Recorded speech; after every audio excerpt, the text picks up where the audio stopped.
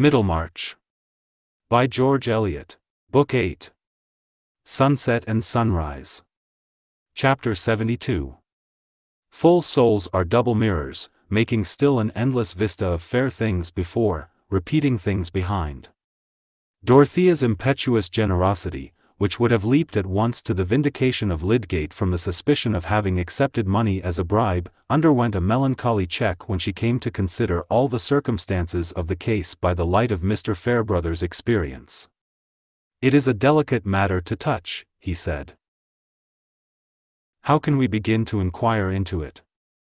It must be either publicly by setting the magistrate and coroner to work, or privately by questioning Lydgate. As to the first proceeding there is no solid ground to go upon, else Hawley would have adopted it, and as to opening the subject with Lydgate, I confess I should shrink from it.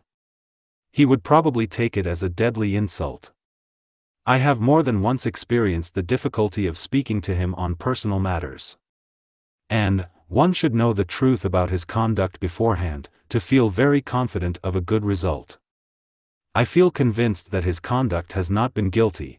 I believe that people are almost always better than their neighbors think they are," said Dorothea. Some of her intensest experience in the last 2 years had set her mind strongly in opposition to any unfavorable construction of others, and for the first time she felt rather discontented with Mr. Fairbrother. She disliked this cautious weighing of consequences, instead of an ardent faith in efforts of justice and mercy, which would conquer by their emotional force. 2 days afterwards, he was dining at the manor with her uncle and the Chethams, and when the dessert was standing uneaten, the servants were out of the room, and Mr. Brooke was nodding in a nap, she returned to the subject with renewed vivacity. "Mr. Lydgate would understand that if his friends hear a calumny about him their first wish must be to justify him. What do we live for, if it is not to make life less difficult to each other? I cannot be indifferent to the troubles of a man who advised me in my trouble, and attended me in my illness." Dorothea's tone and manner were not more energetic than they had been when she was at the head of her uncle's table nearly 3 years before, and her experience since had given her more right to express a decided opinion.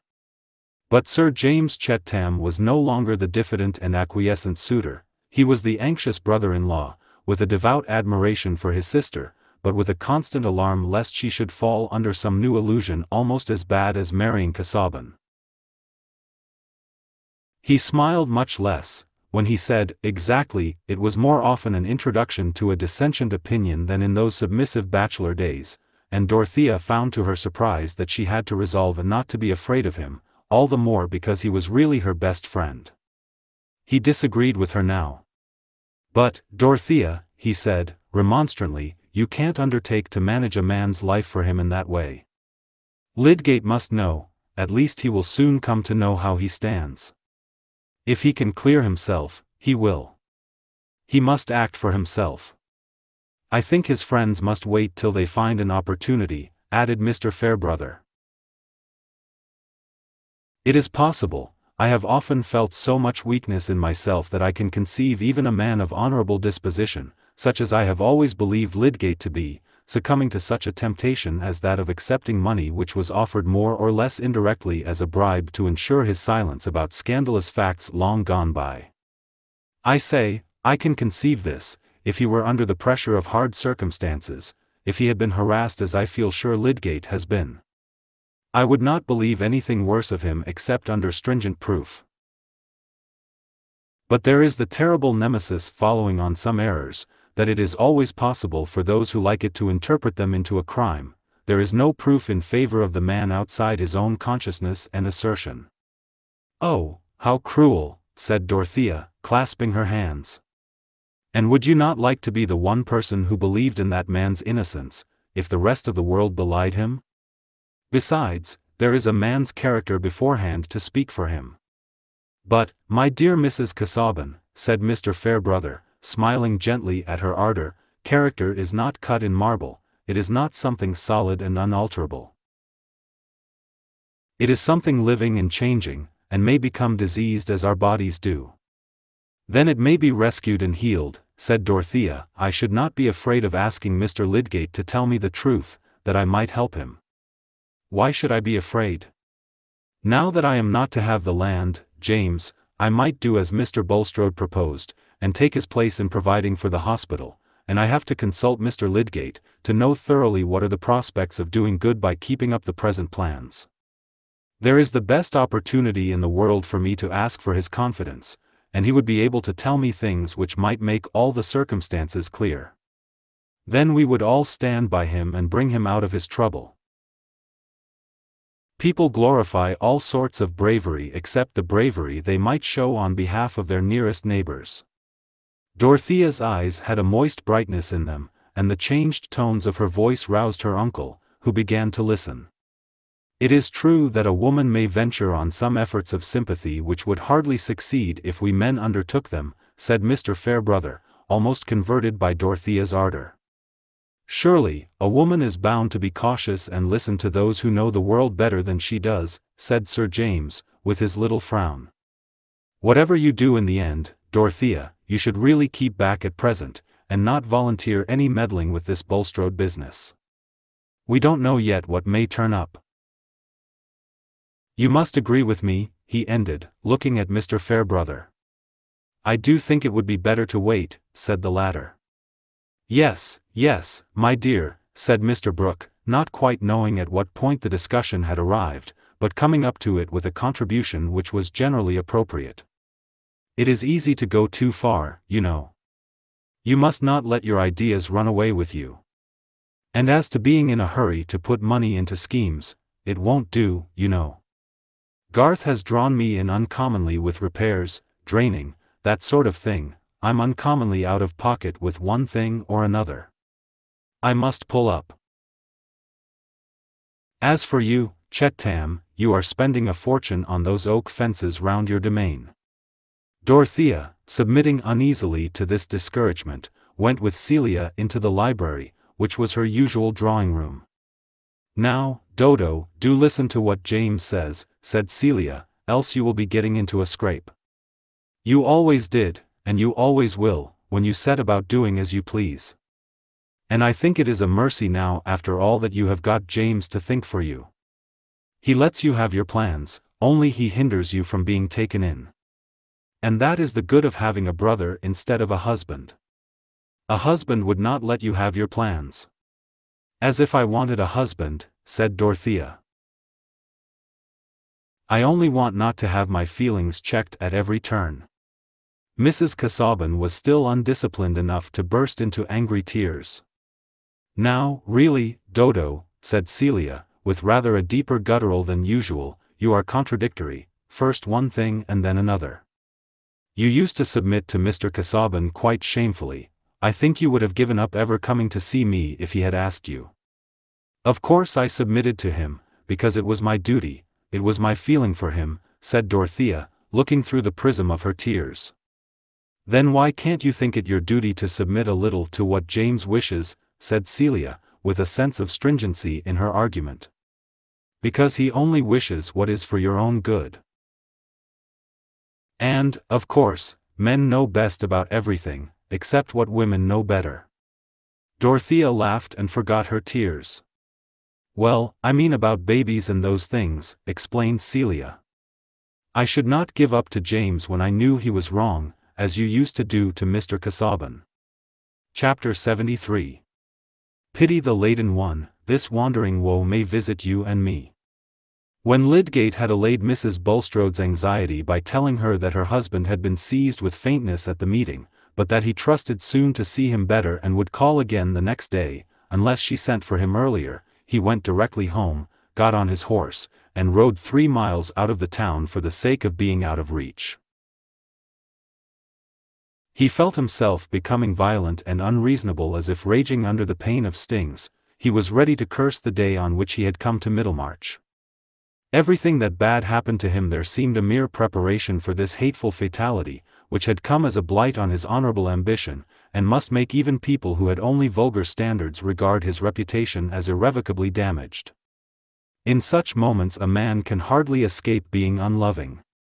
Lydgate thought of himself as the sufferer, and of others as the agents who had injured his lot. He had meant everything to turn out differently, and others had thrust themselves into his life and thwarted his purposes. His marriage seemed an unmitigated calamity, and he was afraid of going to Rosamond before he had vented himself in this solitary rage, lest the mere sight of her should exasperate him and make him behave unwarrantably.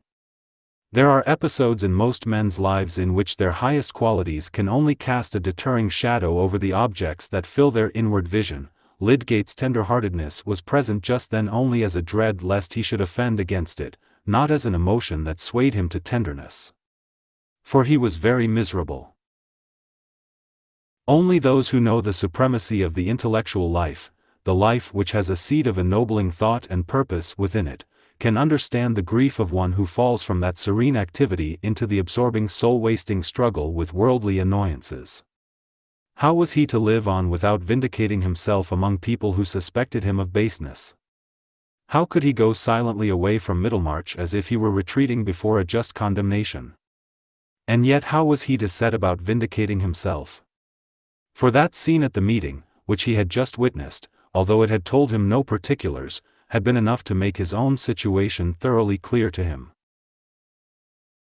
Bulstrode had been in dread of scandalous disclosures on the part of Raffles. Lydgate could now construct all the probabilities of the case.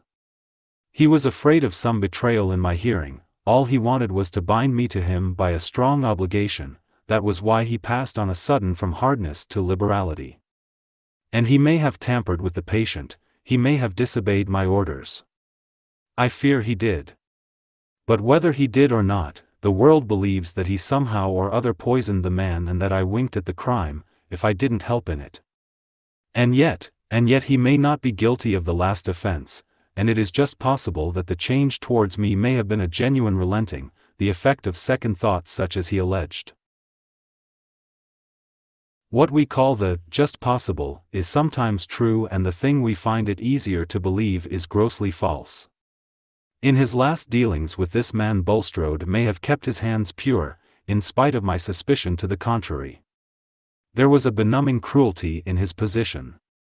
Even if he renounced every other consideration than that of justifying himself, if he met shrugs, cold glances, and avoidance as an accusation, and made a public statement of all the facts as he knew them, who would be convinced?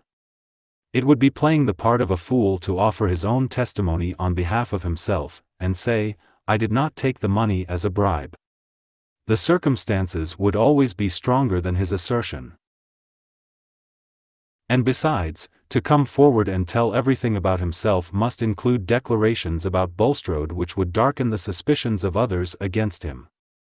He must tell that he had not known of Raffles' existence when he first mentioned his pressing need of money to Bulstrode, and that he took the money innocently as a result of that communication, not knowing that a new motive for the loan might have arisen on his being called in to this man. And after all, the suspicion of Bulstrode's motives might be unjust. But then came the question whether he should have acted in precisely the same way if he had not taken the money? Certainly, if Raffles had continued alive and susceptible of further treatment when he arrived, and he had then imagined any disobedience to his orders on the part of Bulstrode, he would have made a strict inquiry, and if his conjecture had been verified he would have thrown up the case, in spite of his recent heavy obligation. But if he had not received any money, if Bulstrode had never revoked his cold recommendation of bankruptcy, would he, Lydgate, have abstained from all inquiry even on finding the man dead?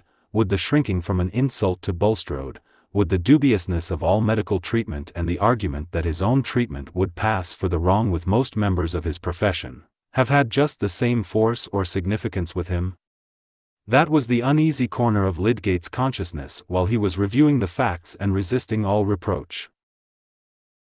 If he had been independent, this matter of a patient's treatment and the distinct rule that he must do or see done that which he believed best for the life committed to him, would have been the point on which he would have been the sturdiest. As it was, he had rested in the consideration that disobedience to his orders, however it might have arisen, could not be considered a crime, that in the dominant opinion obedience to his orders was just as likely to be fatal, and that the affair was simply one of etiquette. Whereas, again and again, in his time of freedom, he had denounced the perversion of pathological doubt into moral doubt and had said, the purest experiment in treatment may still be conscientious, my business is to take care of life, and to do the best I can think of for it. Science is properly more scrupulous than dogma. Dogma gives a charter to mistake, but the very breath of science is a contest with mistake, and must keep the conscience alive. Alas! The scientific conscience had got into the debasing company of money obligation and selfish respects. Is there a medical man of them all in Middlemarch who would question himself as I do? Said poor Lydgate, with a renewed outburst of rebellion against the oppression of his lot. And yet they will all feel warranted in making a wide space between me and them, as if I were a leper. My practice and my reputation are utterly damned, I can see that. Even if I could be cleared by valid evidence, it would make little difference to the blessed world here. I have been set down as tainted and should be cheapened to them all the same. Already there had been abundant signs which had hitherto puzzled him, that just when he had been paying off his debts and getting cheerfully on his feet, the townsmen were avoiding him or looking strangely at him, and in 2 instances it came to his knowledge that patients of his had called in another practitioner. The reasons were too plain now. The general blackballing had begun. No wonder that in Lydgate's energetic nature the sense of a hopeless misconstruction easily turned into a dogged resistance. The scowl which occasionally showed itself on his square brow was not a meaningless accident. Already when he was re-entering the town after that ride taken in the first hours of stinging pain, he was setting his mind on remaining in Middlemarch in spite of the worst that could be done against him. He would not retreat before calumny, as if he submitted to it. He would face it to the utmost, and no act of his should show that he was afraid. It belonged to the generosity as well as defiant force of his nature that he resolved not to shrink from showing to the full his sense of obligation to Bulstrode. It was true that the association with this man had been fatal to him, true that if he had had the £1,000 still in his hands with all his debts unpaid he would have returned the money to Bulstrode, and taken beggary rather than the rescue which had been sullied with the suspicion of a bribe, for, remember, he was one of the proudest among the sons of men. Nevertheless, he would not turn away from this crushed fellow mortal whose aid he had used, and make a pitiful effort to get acquittal for himself by howling against another. I shall do as I think right, and explain to nobody. They will try to starve me out, but, he was going on with an obstinate resolve, but he was getting near home, and the thought of Rosamond urged itself again into that chief place from which it had been thrust by the agonized struggles of wounded honor and pride. How would Rosamond take it all? Here was another weight of chain to drag, and poor Lydgate was in a bad mood for bearing her dumb mastery. He had no impulse to tell her the trouble which must soon be common to them both. He preferred waiting for the incidental disclosure which events must soon bring about. Chapter 74. Mercifully grant that we may grow aged together. Book of Tobit, Marriage Prayer. In Middlemarch a wife could not long remain ignorant that the town held a bad opinion of her husband. No feminine intimate might carry her friendship so far as to make a plain statement to the wife of the unpleasant fact known or believed about her husband, but when a woman with her thoughts much at leisure got them suddenly employed on something grievously disadvantageous to her neighbors, various moral impulses were called into play which tended to stimulate utterance. Candor was one. To be candid, in Middlemarch phraseology, meant, to use an early opportunity of letting your friends know that you did not take a cheerful view of their capacity, their conduct, or their position, and a robust candor never waited to be asked for its opinion. Then, again, there was the love of truth, a wide phrase, but meaning in this relation, a lively objection to seeing a wife look happier than her husband's character warranted, or manifest too much satisfaction in her lot. The poor thing should have some hint given her that if she knew the truth she would have less complacency in her bonnet, and in light dishes for a supper party. Stronger than all, there was the regard for a friend's moral improvement, sometimes called her soul, which was likely to be benefited by remarks tending to gloom, uttered with the accompaniment of pensive staring at the furniture and a manner implying that the speaker would not tell what was on her mind, from regard to the feelings of her hearer. On the whole, One might say that an ardent charity was at work setting the virtuous mind to make a neighbor unhappy for her good. There were hardly any wives in Middlemarch whose matrimonial misfortunes would in different ways be likely to call forth more of this moral activity than Rosamond and her Aunt Bulstrode. Mrs. Bulstrode was not an object of dislike, and had never consciously injured any human being. Men had always thought her a handsome, comfortable woman, and had reckoned it among the signs of Bulstrode's hypocrisy that he had chosen a red-blooded Vincy, instead of a ghastly and melancholy person suited to his low esteem for earthly pleasure. When the scandal about her husband was disclosed, they remarked of her, "Ah, poor woman! She's as honest as the day, she never suspected anything wrong in him, you may depend on it." Women, who were intimate with her, talked together much of poor Harriet, imagined what her feelings must be when she came to know everything, and conjectured how much she had already come to know. There was no spiteful disposition towards her, rather, there was a busy benevolence anxious to ascertain what it would be well for her to feel and do under the circumstances, which of course kept the imagination occupied with her character and history from the times when she was Harriet Vincy till now. With the review of Mrs. Bulstrode and her position, it was inevitable to associate Rosamond, whose prospects were under the same blight with her aunt's. Rosamond was more severely criticized and less pitied, though she too, as one of the good old Vincy family who had always been known in Middlemarch, was regarded as a victim to marriage with an interloper. The Vincys had their weaknesses, but then they lay on the surface, there was never anything bad to be found out concerning them. Mrs. Bulstrode was vindicated from any resemblance to her husband. Harriet's faults were her own. "She has always been showy," said Mrs. Hackbutt, making tea for a small party, "though she has got into the way of putting her religion forward, to conform to her husband. She has tried to hold her head up above Middlemarch by making it known that she invites clergymen and heaven knows who from Rivers Tun and those places." "We can hardly blame her for that," said Mrs. Sprague, "because few of the best people in the town cared to associate with Bulstrode, and she must have somebody to sit down at her table."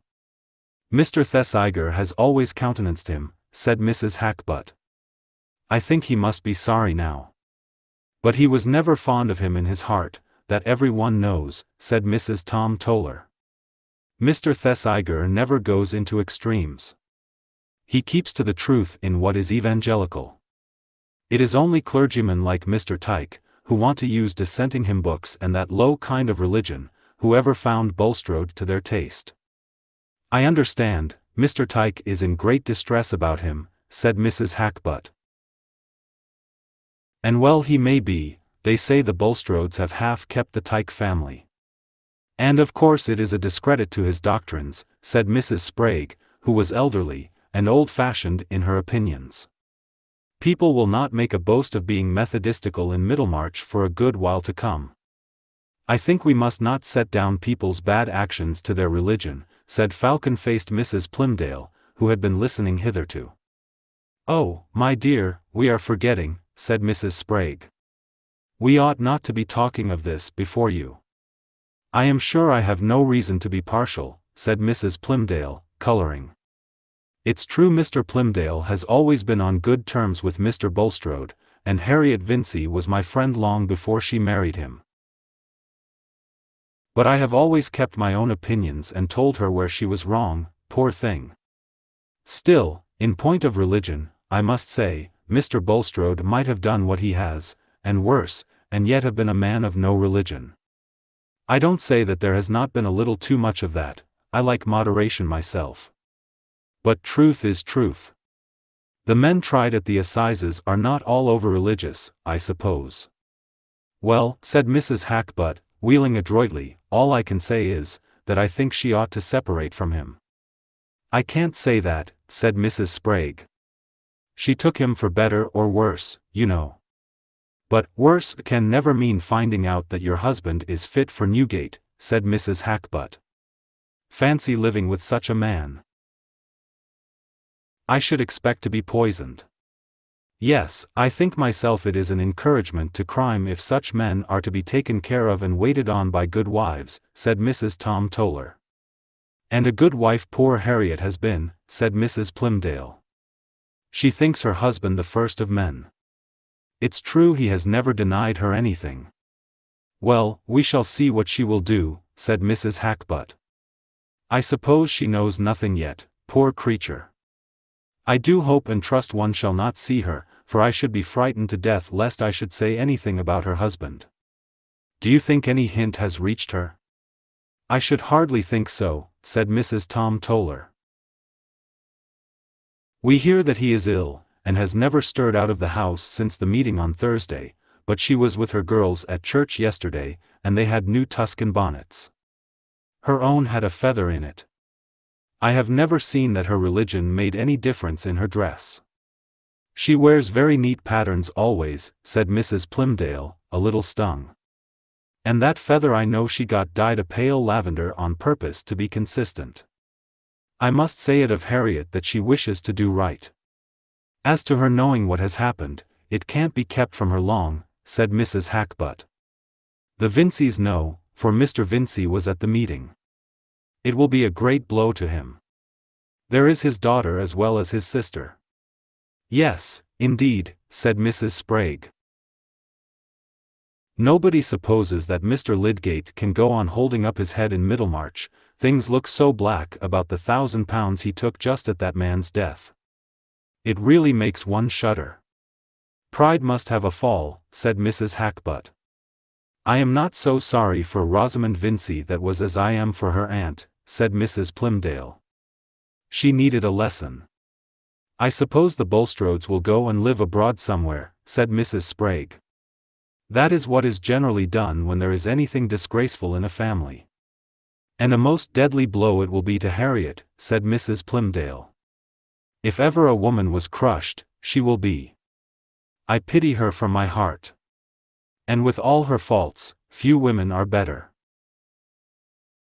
From a girl she had the neatest ways, and was always good-hearted, and as open as the day. You might look into her drawers when you would, always the same. And so she has brought up Kate and Ellen. You may think how hard it will be for her to go among foreigners." "The doctor says that is what he should recommend the Lydgates to do," said Mrs. Sprague. "He says Lydgate ought to have kept among the French." "That would suit her well enough, I dare say," said Mrs. Plymdale. "There is that kind of lightness about her. But she got that from her mother, she never got it from her Aunt Bulstrode, who always gave her good advice, and to my knowledge would rather have had her marry elsewhere." Mrs. Plymdale was in a situation which caused her some complication of feeling. There had been not only her intimacy with Mrs. Bulstrode, but also a profitable business relation of the great Plymdale dyeing house with Mr. Bulstrode, which on the one hand would have inclined her to desire that the mildest view of his character should be the true one, but on the other, made her the more afraid of seeming to palliate his culpability. Again, the late alliance of her family with the Tollers had brought her in connection with the best circle, which gratified her in every direction except in the inclination to those serious views which she believed to be the best in another sense. The sharp little woman's conscience was somewhat troubled in the adjustment of these opposing bests, and of her griefs and satisfactions under late events, which were likely to humble those who needed humbling, but also to fall heavily on her old friend whose faults she would have preferred seeing on a background of prosperity. Poor Mrs. Bulstrode, meanwhile, had been no further shaken by the oncoming tread of calamity than in the busier stirring of that secret uneasiness which had always been present in her since the last visit of Raffles to the Shrubs. That the hateful man had come ill to Stone Court, and that her husband had chosen to remain there and watch over him, she allowed to be explained by the fact that Raffles had been employed and aided in earlier days, and that this made a tie of benevolence towards him in his degraded helplessness. And she had been since then innocently cheered by her husband's more hopeful speech about his own health and ability to continue his attention to business. The calm was disturbed when Lydgate had brought him home ill from the meeting, and in spite of comforting assurances during the next few days, she cried in private from the conviction that her husband was not suffering from bodily illness merely, but from something that afflicted his mind. He would not allow her to read to him, and scarcely to sit with him, alleging nervous susceptibility to sounds and movements. yet she suspected that in shutting himself up in his private room he wanted to be busy with his papers. Something, she felt sure, had happened. Perhaps it was some great loss of money, and she was kept in the dark. Not daring to question her husband, she said to Lydgate, on the 5th day after the meeting, when she had not left home except to go to church, "Mr. Lydgate, pray be open with me, I like to know the truth. Has anything happened to Mr. Bulstrode?" "Some little nervous shock," said Lydgate, evasively. He felt that it was not for him to make the painful revelation. "But what brought it on?" said Mrs. Bulstrode, looking directly at him with her large dark eyes. "There is often something poisonous in the air of public rooms," said Lydgate. "Strong men can stand it, but it tells on people in proportion to the delicacy of their systems. It is often impossible to account for the precise moment of an attack, or rather, to say why the strength gives way at a particular moment." Mrs. Bulstrode was not satisfied with this answer. There remained in her the belief that some calamity had befallen her husband, of which she was to be kept in ignorance, and it was in her nature strongly to object to such concealment. She begged leave for her daughters to sit with their father, and drove into the town to pay some visits, conjecturing that if anything were known to have gone wrong in Mr. Bulstrode's affairs, she should see or hear some sign of it. She called on Mrs. Thesiger, who was not at home, and then drove to Mrs. Hackbutt's on the other side of the churchyard. Mrs. Hackbutt saw her coming from an upstairs window, and remembering her former alarm lest she should meet Mrs. Bulstrode, felt almost bound in consistency to send word that she was not at home, but against that, there was a sudden strong desire within her for the excitement of an interview in which she was quite determined not to make the slightest allusion to what was in her mind. Hence Mrs. Bulstrode was shown into the drawing-room, and Mrs. Hackbutt went to her, with more tightness of lip and rubbing of her hands than was usually observable in her, these being precautions adopted against freedom of speech. She was resolved not to ask how Mr. Bulstrode was. "I have not been anywhere except to church for nearly a week," said Mrs. Bulstrode, after a few introductory remarks. "But Mr. Bulstrode was taken so ill at the meeting on Thursday that I have not liked to leave the house." Mrs. Hackbutt rubbed the back of one hand with the palm of the other held against her chest, and let her eyes ramble over the pattern on the rug. "Was Mr. Hackbutt at the meeting?" persevered Mrs. Bulstrode. "Yes, he was," said Mrs. Hackbutt, with the same attitude. "The land is to be bought by subscription, I believe. Let us hope that there will be no more cases of cholera to be buried in it," said Mrs. Bulstrode. "It is an awful visitation. But I always think Middlemarch a very healthy spot. I suppose it is being used to it from a child, but I never saw the town I should like to live at better, and especially our end. I am sure I should be glad that you always should live at Middlemarch, Mrs. Bulstrode," said Mrs. Hackbutt, with a slight sigh. "Still, we must learn to resign ourselves, wherever our lot may be cast. Though I am sure there will always be people in this town who will wish you well." Mrs. Hackbutt longed to say, "If you take my advice you will part from your husband," but it seemed clear to her that the poor woman knew nothing of the thunder ready to bolt on her head, and she herself could do no more than prepare her a little. Mrs. Bulstrode felt suddenly rather chill and trembling. There was evidently something unusual behind this speech of Mrs. Hackbutt's, but though she had set out with the desire to be fully informed, she found herself unable now to pursue her brave purpose, and turning the conversation by an inquiry about the young Hackbutts, she soon took her leave saying that she was going to see Mrs. Plymdale. On her way thither she tried to imagine that there might have been some unusually warm sparring at the meeting between Mr. Bulstrode and some of his frequent opponents. Perhaps Mr. Hackbutt might have been one of them. That would account for everything. But when she was in conversation with Mrs. Plymdale that comforting explanation seemed no longer tenable. Selina received her with a pathetic affectionateness and a disposition to give edifying answers on the commonest topics, which could hardly have reference to an ordinary quarrel of which the most important consequence was a perturbation of Mr. Bulstrode's health. Beforehand Mrs. Bulstrode had thought that she would sooner question Mrs. Plymdale than any one else, but she found to her surprise that an old friend is not always the person whom it is easiest to make a confidant of. There was the barrier of remembered communication under other circumstances, there was the dislike of being pitted and informed by one who had been long wont to allow her the superiority. For certain words of mysterious appropriateness that Mrs. Plymdale let fall about her resolution never to turn her back on her friends, convinced Mrs. Bulstrode that what had happened must be some kind of misfortune, and instead of being able to say with her native directness, "What is it that you have in your mind?" she found herself anxious to get away before she had heard anything more explicit.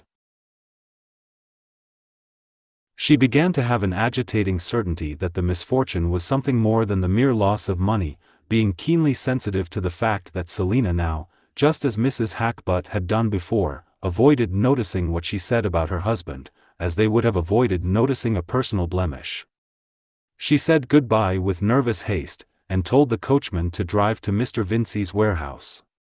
In that short drive her dread gathered so much force from the sense of darkness, that when she entered the private counting-house where her brother sat at his desk, her knees trembled and her usually florid face was deathly pale.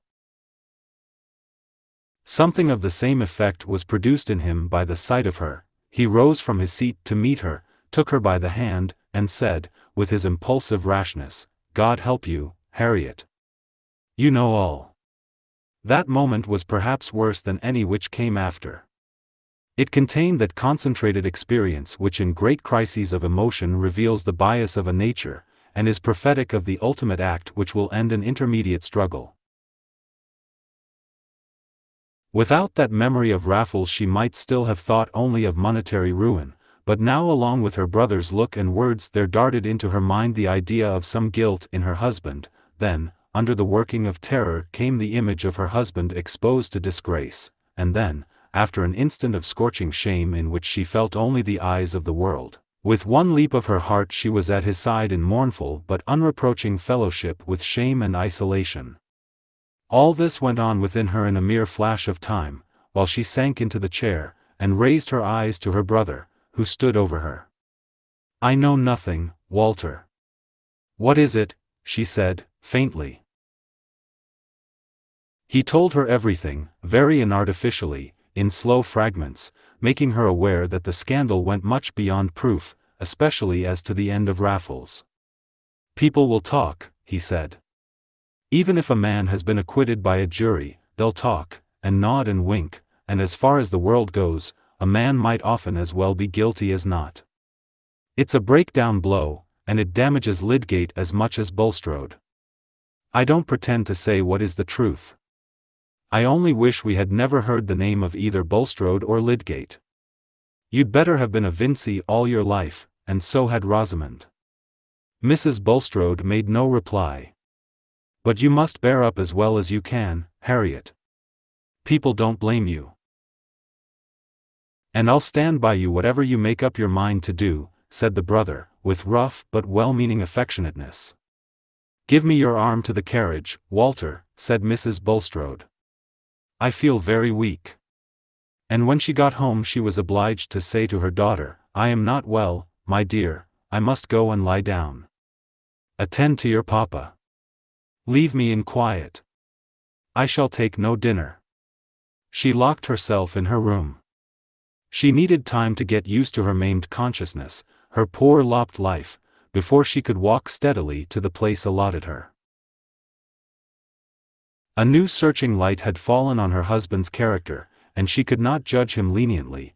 The 20 years in which she had believed in him and venerated him by virtue of his concealments came back with particulars that made them seem an odious deceit.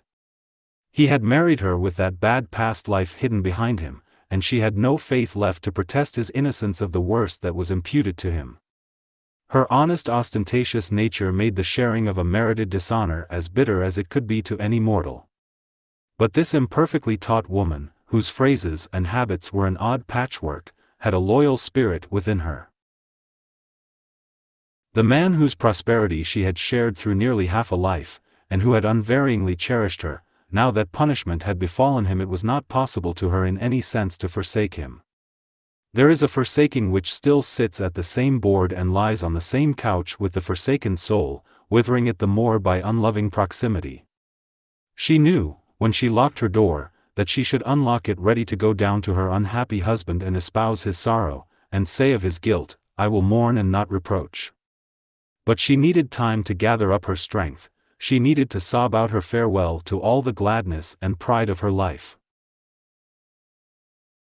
When she had resolved to go down, she prepared herself by some little acts which might seem mere folly to a hard onlooker.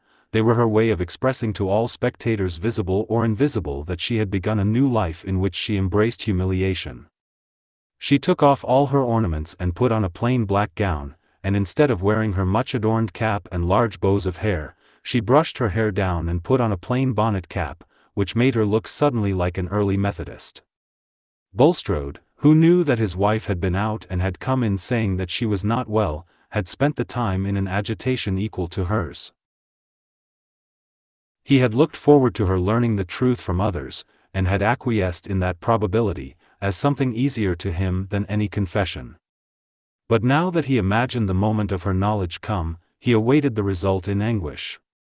His daughters had been obliged to consent to leave him, and though he had allowed some food to be brought to him, he had not touched it. He felt himself perishing slowly in unpitied misery. Perhaps he should never see his wife's face with affection in it again. And if he turned to God there seemed to be no answer but the pressure of retribution. It was 8 o'clock in the evening before the door opened and his wife entered. He dared not look up at her. He sat with his eyes bent down, and as she went towards him she thought he looked smaller, he seemed so withered and shrunken.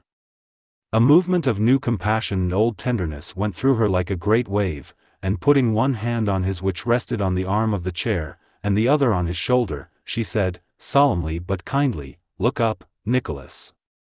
He raised his eyes with a little start and looked at her half amazed for a moment, her pale face, her changed, mourning dress, the trembling about her mouth, all said, I know, and her hands and eyes rested gently on him. He burst out crying and they cried together, she sitting at his side. They could not yet speak to each other of the shame which she was bearing with him, or of the acts which had brought it down on them. His confession was silent, and her promise of faithfulness was silent. Open-minded as she was, she nevertheless shrank from the words which would have expressed their mutual consciousness, as she would have shrunk from flakes of fire. She could not say, How much is only slander and false suspicion, and he did not say, I am innocent. Chapter 75. Le sentiment de la faucite de plaisirs présents, idéal ignorance de la vanité de plaisirs absents causant l'inconstance. Pascal. Rosamond had a gleam of returning cheerfulness when the house was freed from the threatening figure, and when all the disagreeable creditors were paid. But she was not joyous. Her married life had fulfilled none of her hopes, and had been quite spoiled for her imagination. In this brief interval of calm, Lydgate, remembering that he had often been stormy in his hours of perturbation, and mindful of the pain Rosamond had had to bear, was carefully gentle towards her, but he, too, had lost some of his old spirit, and he still felt it necessary to refer to an economical change in their way of living as a matter of course, trying to reconcile her to it gradually, and repressing his anger when she answered by wishing that he would go to live in London. When she did not make this answer, she listened languidly, and wondered what she had that was worth living for. The hard and contemptuous words which had fallen from her husband in his anger had deeply offended that vanity which he had at first called into active enjoyment, and what she regarded as his perverse way of looking at things, kept up a secret repulsion, which made her receive all his tenderness as a poor substitute for the happiness he had failed to give her. They were at a disadvantage with their neighbors, and there was no longer any outlook towards Quallingham, there was no outlook anywhere except in an occasional letter from Will Ladislaw. She had felt stung and disappointed by Will's resolution to quit Middlemarch, for in spite of what she knew and guessed about his admiration for Dorothea, she secretly cherished the belief that he had, or would necessarily come to have, much more admiration for herself. Rosamond being one of those women who live much in the idea that each man they meet would have preferred them if the preference had not been hopeless. Mrs. Casaubon was all very well, but Will's interest in her dated before he knew Mrs. Lydgate. Rosamond took his way of talking to herself, which was a mixture of playful fault-finding and hyperbolical gallantry, as the disguise of a deeper feeling, and in his presence she felt that agreeable titillation of vanity and sense of romantic drama which Lydgate's presence had no longer the magic to create. She even fancied, what will not men and women fancy in these matters, that Will exaggerated his admiration for Mrs. Casaubon in order to pique herself. In this way poor Rosamond's brain had been busy before Will's departure. He would have made, she thought, a much more suitable husband for her than she had found in Lydgate. No notion could have been falser than this, for Rosamond's discontent in her marriage was due to the conditions of marriage itself, to its demand for self-suppression and tolerance, and not to the nature of her husband, but the easy conception of an unreal better had a sentimental charm which diverted her ennui. She constructed a little romance which was to vary the flatness of her life. Will Ladislaw was always to be a bachelor and live near her, always to be at her command, and have an understood though never fully expressed passion for her, which would be sending out lambent flames every now and then in interesting scenes.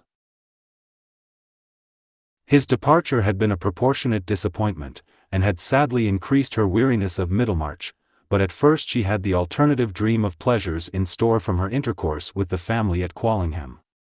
Since then the troubles of her married life had deepened, and the absence of other relief encouraged her regretful rumination over that thin romance which she had once fed on. Men and women make sad mistakes about their own symptoms, taking their vague uneasy longings, sometimes for genius, sometimes for religion, and oftener still for a mighty love. Will Ladislaw had written chatty letters, half to her and half to Lydgate, and she had replied. Their separation, she felt, was not likely to be final, and the change she now most longed for was that Lydgate should go to live in London. Everything would be agreeable in London, and she had set to work with quiet determination to win this result, when there came a sudden, delightful promise which inspirited her. It came shortly before the memorable meeting at the town hall, and was nothing less than a letter from Will Ladislaw to Lydgate, which turned indeed chiefly on his new interest in plans of colonization, but mentioned incidentally, that he might find it necessary to pay a visit to Middlemarch within the next few weeks, a very pleasant necessity, he said, almost as good as holidays to a schoolboy. He hoped there was his old place on the rug, and a great deal of music in store for him.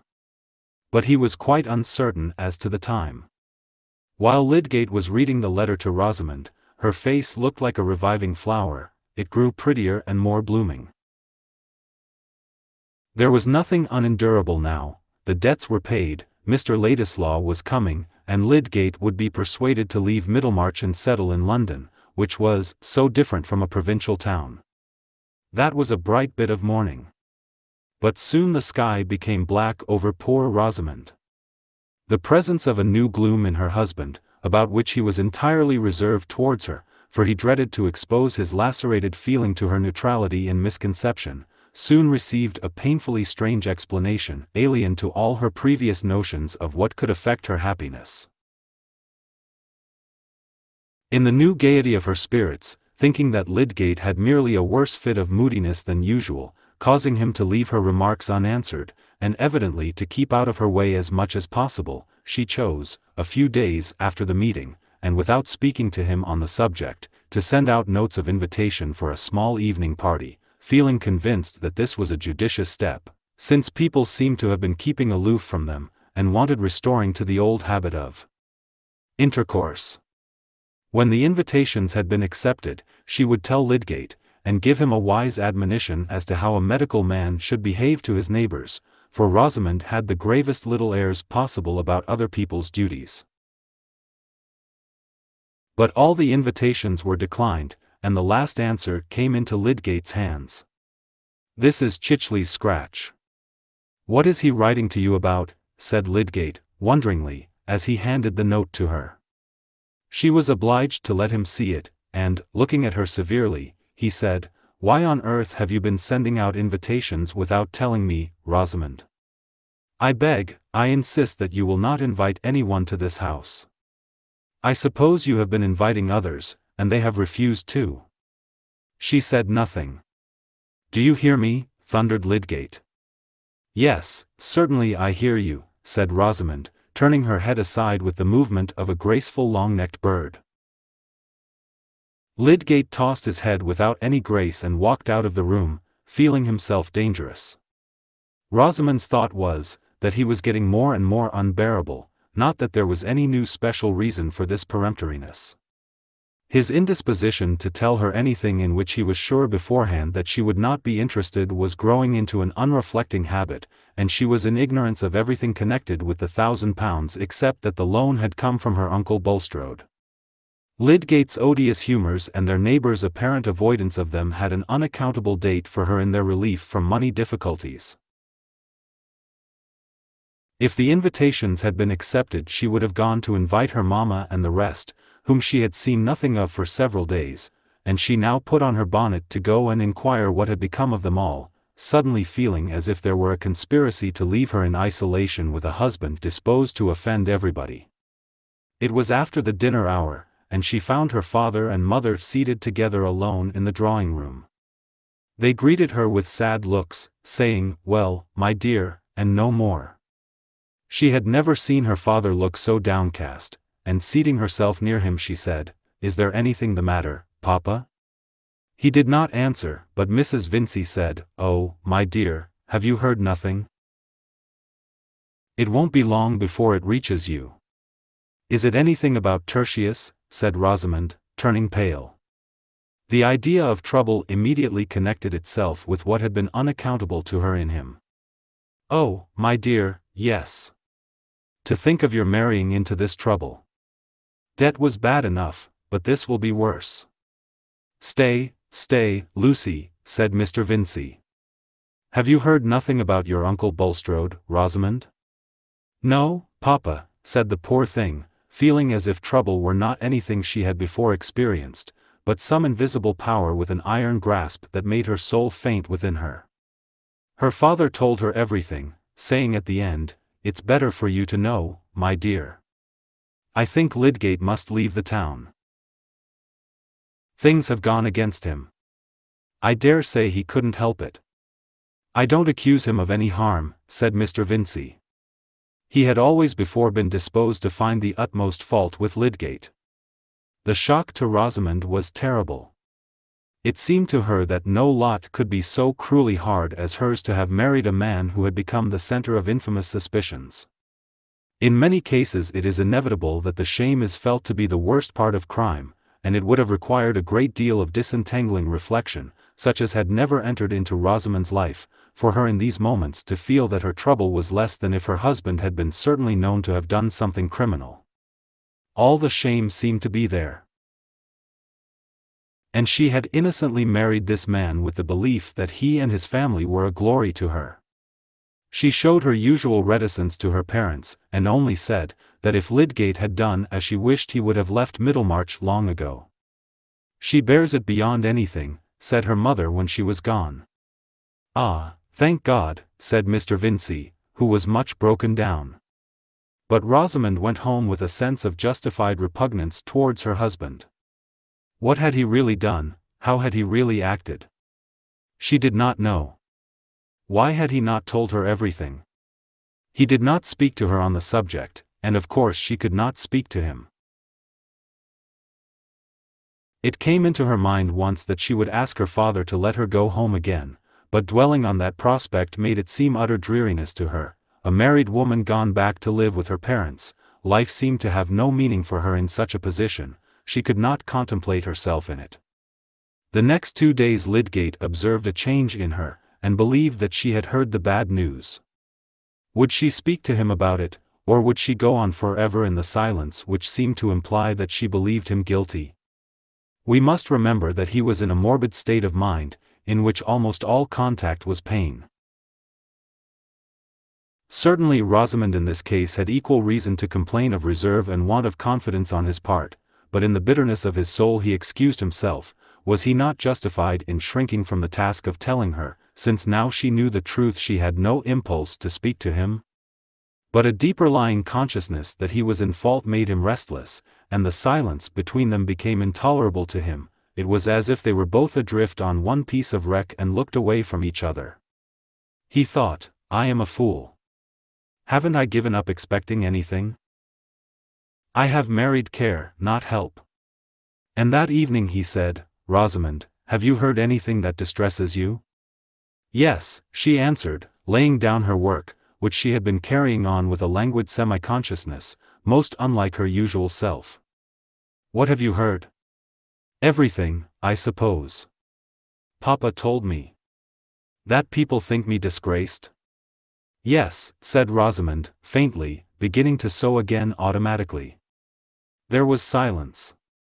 Lydgate thought, if she has any trust in me, any notion of what I am, she ought to speak now and say that she does not believe I have deserved disgrace. But Rosamond on her side went on moving her fingers languidly. Whatever was to be said on the subject she expected to come from Tertius. What did she know? And if he were innocent of any wrong, why did he not do something to clear himself? This silence of hers brought a new rush of gall to that bitter mood in which Lydgate had been saying to himself that nobody believed in him, even Fairbrother had not come forward. He had begun to question her with the intent that their conversation should disperse the chill fog which had gathered between them, but he felt his resolution checked by despairing resentment. Even this trouble, like the rest, she seemed to regard as if it were hers alone. He was always to her a being apart, doing what she objected to. He started from his chair with an angry impulse, and thrusting his hands in his pockets, walked up and down the room. There was an underlying consciousness all the while that he should have to master this anger, and tell her everything, and convince her of the facts.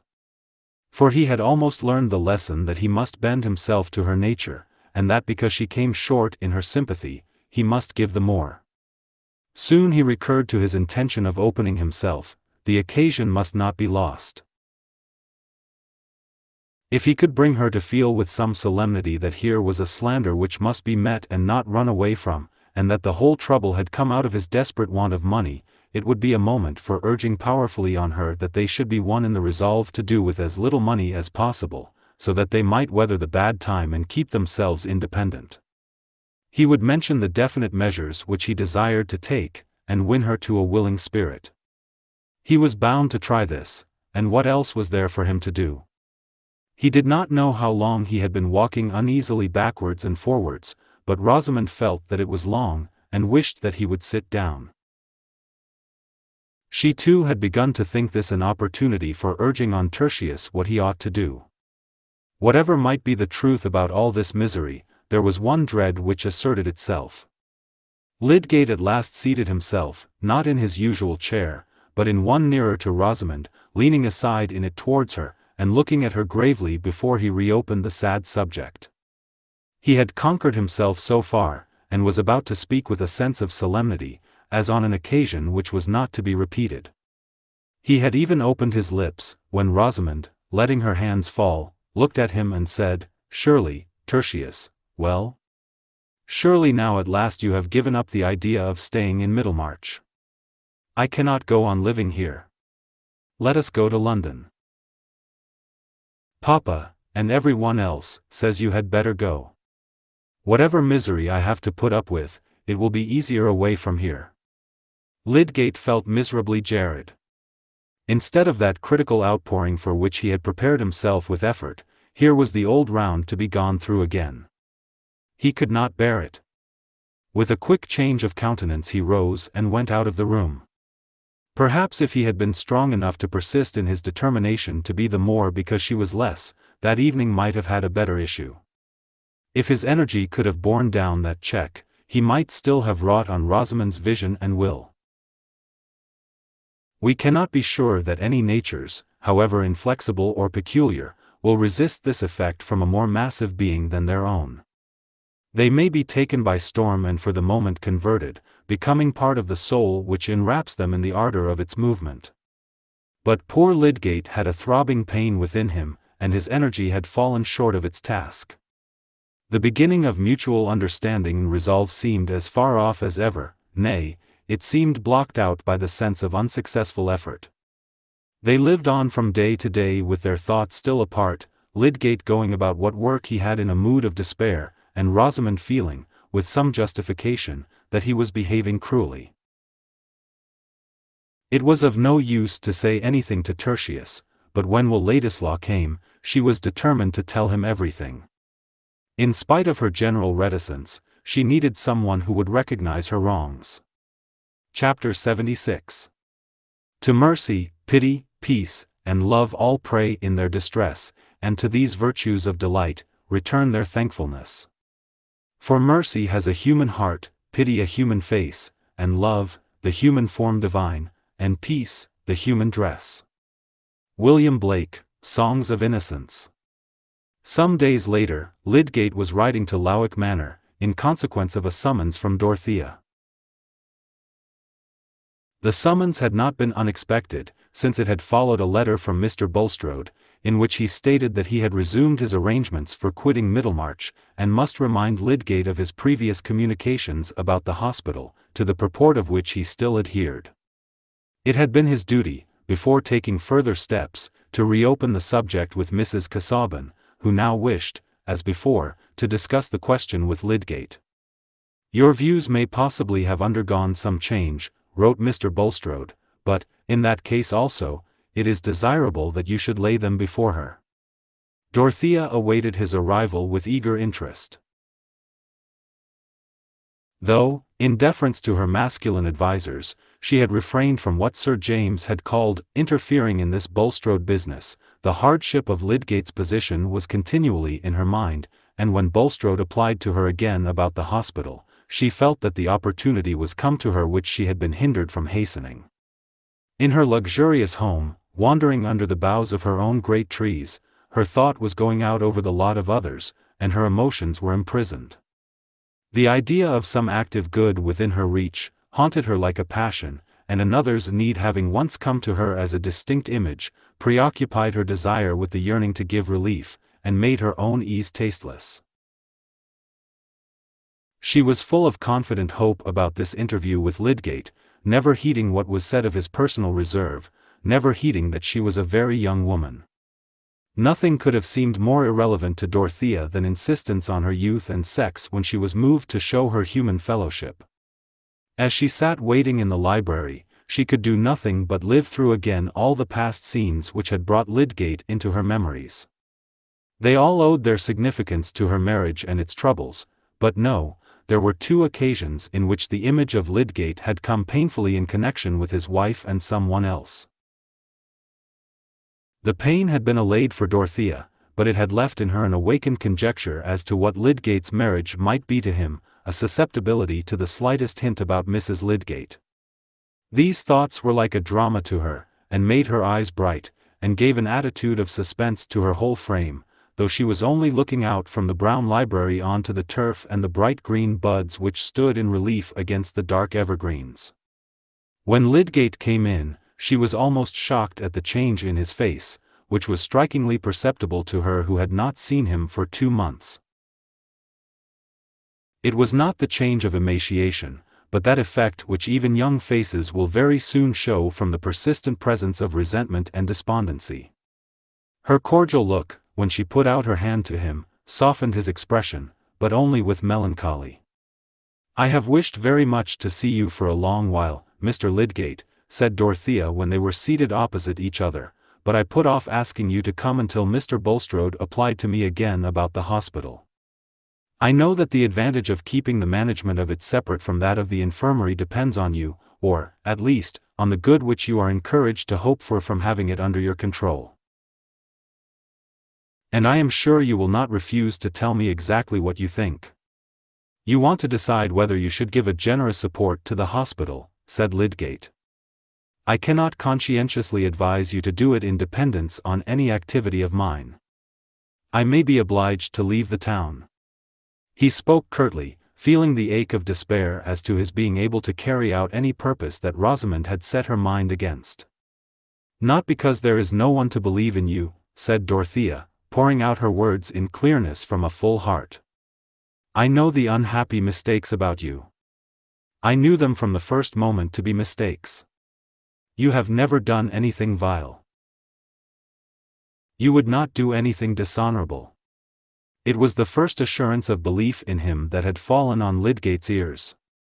He drew a deep breath, and said, "Thank you."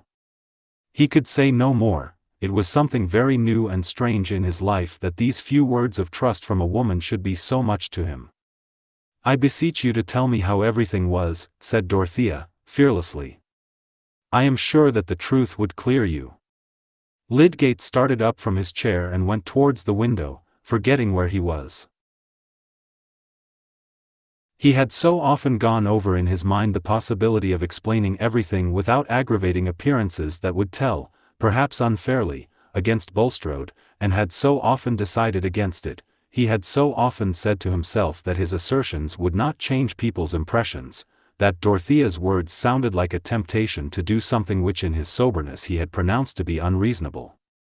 "Tell me, pray," said Dorothea, with simple earnestness, "then we can consult together. It is wicked to let people think evil of any one falsely, when it can be hindered." Lydgate turned, remembering where he was, and saw Dorothea's face looking up at him with a sweet trustful gravity. The presence of a noble nature, generous in its wishes, ardent in its charity, changes the lights for us. We begin to see things again in their larger, quieter masses, and to believe that we too can be seen and judged in the wholeness of our character. That influence was beginning to act on Lydgate, who had for many days been seeing all life as one who is dragged and struggling amid the throng. He sat down again, and felt that he was recovering his old self in the consciousness that he was with one who believed in it. "I don't want," he said, "to bear hard on Bulstrode, who has lent me money of which I was in need, though I would rather have gone without it now. He is hunted down and miserable, and has only a poor thread of life in him. But I should like to tell you everything. It will be a comfort to me to speak where belief has gone beforehand, and where I shall not seem to be offering assertions of my own honesty. You will feel what is fair to another, as you feel what is fair to me." "Do trust me," said Dorothea, "I will not repeat anything without your leave. But at the very least, I could say that you have made all the circumstances clear to me, and that I know you are not in any way guilty. Mr. Fairbrother would believe me, and my uncle, and Sir James Chettam. Nay, there are persons in Middlemarch to whom I could go, although they don't know much of me, they would believe me. They would know that I could have no other motive than truth and justice. I would take any pains to clear you. I have very little to do. There is nothing better that I can do in the world." Dorothea's voice, as she made this childlike picture of what she would do, might have been almost taken as a proof that she could do it effectively. The searching tenderness of her woman's tones seemed made for a defense against ready accusers. Lydgate did not stay to think that she was quixotic. He gave himself up, for the first time in his life, to the exquisite sense of leaning entirely on a generous sympathy, without any check of proud reserve.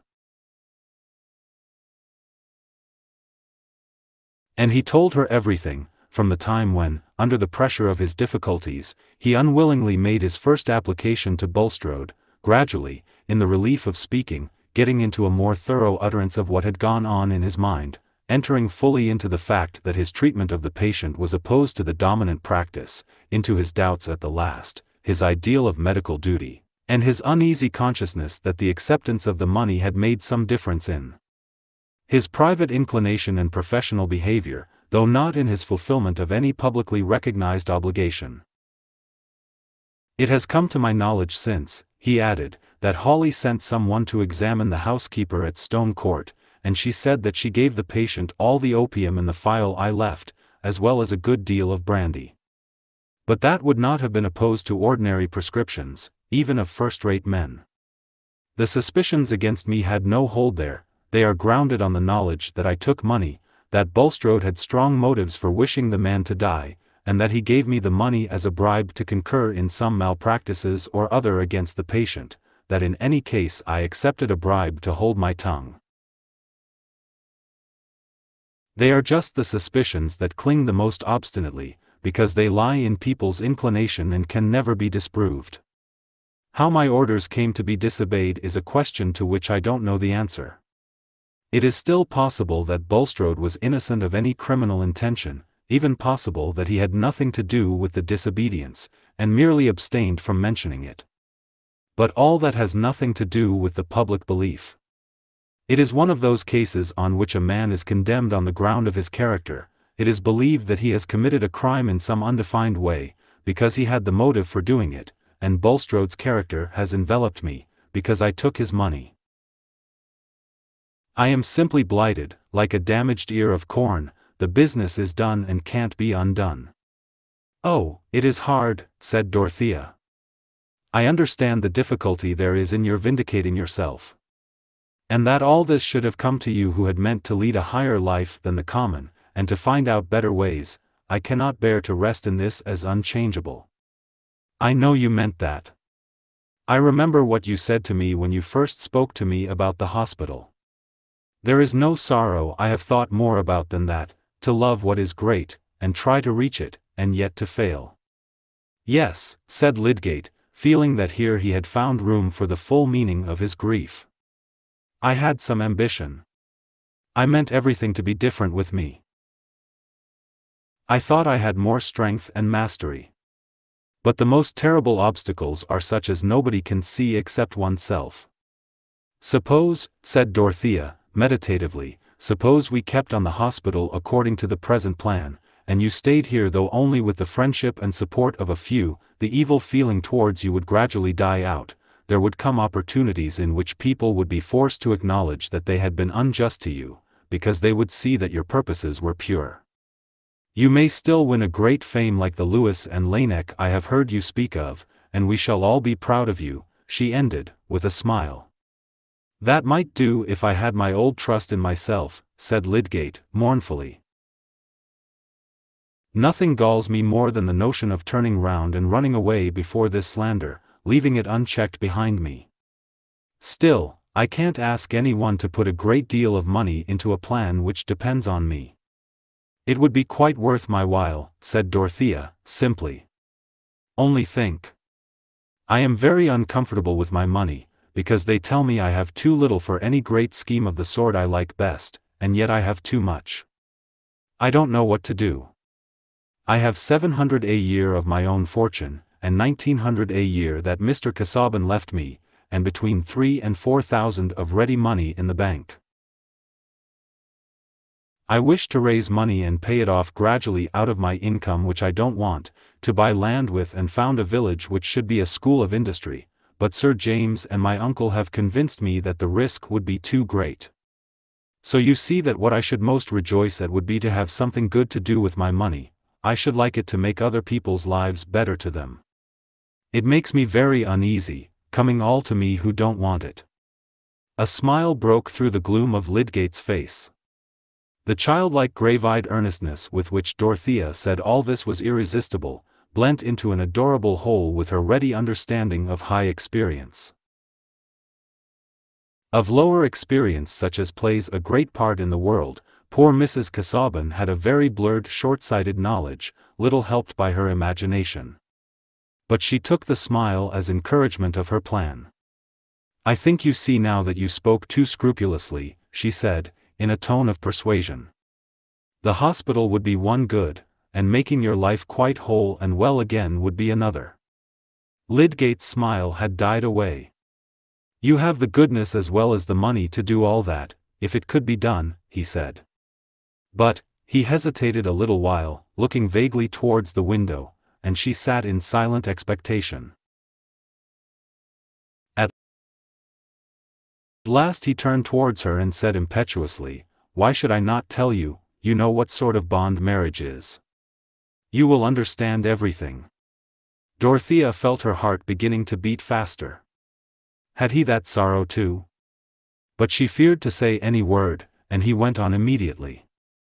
It is impossible for me now to do anything, to take any step without considering my wife's happiness. The thing that I might like to do if I were alone, is become impossible to me. I can't see her miserable. She married me without knowing what she was going into, and it might have been better for her if she had not married me. I know, you could not give her pain, if you were not obliged to do it," said Dorothea, with keen memory of her own life. "And she has set her mind against staying. She wishes to go. The troubles she has had here have wearied her," said Lydgate, breaking off again, lest he should say too much. "But when she saw the good that might come of staying," said Dorothea, remonstrantly, looking at Lydgate as if he had forgotten the reasons which had just been considered. He did not speak immediately. "She would not see it," he said at last, curtly, feeling at first that this statement must do without explanation. "And, indeed, I have lost all spirit about carrying on my life here." He paused a moment and then, following the impulse to let Dorothea see deeper into the difficulty of his life, he said, "The fact is, this trouble has come upon her confusedly. We have not been able to speak to each other about it. I am not sure what is in her mind about it. She may fear that I have really done something base. It is my fault, I ought to be more open. But I have been suffering cruelly." "May I go and see her?" said Dorothea, eagerly. "Would she accept my sympathy? I would tell her that you have not been blamable before any one's judgment but your own. I would tell her that you shall be cleared in every fair mind. I would cheer her heart." "Will you ask her if I may go to see her? I did see her once." "I am sure you may," said Lydgate, seizing the proposition with some hope. "She would feel honored, cheered, I think, by the proof that you at least have some respect for me. I will not speak to her about your coming, that she may not connect it with my wishes at all. I know very well that I ought not to have left anything to be told her by others, but," he broke off, and there was a moment's silence. Dorothea refrained from saying what was in her mind. How well she knew that there might be invisible barriers to speech between husband and wife. This was a point on which even sympathy might make a wound. She returned to the more outward aspect of Lydgate's position, saying cheerfully, "And if Mrs. Lydgate knew that there were friends who would believe in you and support you, she might then be glad that you should stay in your place and recover your hopes, and do what you meant to do. Perhaps then you would see that it was right to agree with what I proposed about your continuing at the hospital. Surely you would, if you still have faith in it as a means of making your knowledge useful?" Lydgate did not answer, and she saw that he was debating with himself. "You need not decide immediately," she said, gently. "A few days hence it will be early enough for me to send my answer to Mr. Bulstrode." Lydgate still waited, but at last turned to speak in his most decisive tones. "No, I prefer that there should be no interval left for wavering. I am no longer sure enough of myself, I mean of what it would be possible for me to do under the changed circumstances of my life. It would be dishonorable to let others engage themselves to anything serious in dependence on me. I might be obliged to go away after all. I see little chance of anything else. The whole thing is too problematic. I cannot consent to be the cause of your goodness being wasted. No, let the new hospital be joined with the old infirmary, and everything go on as it might have done if I had never come. I have kept a valuable register since I have been there. I shall send it to a man who will make use of it," he ended bitterly. "I can think of nothing for a long while but getting an income." "It hurts me very much to hear you speak so hopelessly," said Dorothea. "It would be a happiness to your friends, who believe in your future, in your power to do great things, if you would let them save you from that. Think how much money I have. It would be like taking a burthen from me if you took some of it every year till you got free from this fettering want of income. Why should not people do these things? It is so difficult to make shares at all even. This is one way." "God bless you, Mrs. Casaubon," said Lydgate, rising as if with the same impulse that made his words energetic, and resting his arm on the back of the great leather chair he had been sitting in. "It is good that you should have such feelings. But I am not the man who ought to allow himself to benefit by them. I have not given guarantees enough. I must not at least sink into the degradation of being pensioned for work that I never achieved. It is very clear to me that I must not count on anything else than getting away from Middlemarch as soon as I can manage it. I should not be able for a long while, at the very best, to get an income here, and it is easier to make necessary changes in a new place. I must do as other men do, and think what will please the world and bring in money, look for a little opening in the London crowd, and push myself, set up in a watering place, or go to some southern town where there are plenty of idle English, and get myself puffed. That is the sort of shell I must creep into and try to keep my soul alive in. Now that is not brave, said Dorothea, to give up the fight. No, it is not brave, said Lydgate, but if a man is afraid of creeping paralysis? Then, in another tone, yet you have made a great difference in my courage by believing in me.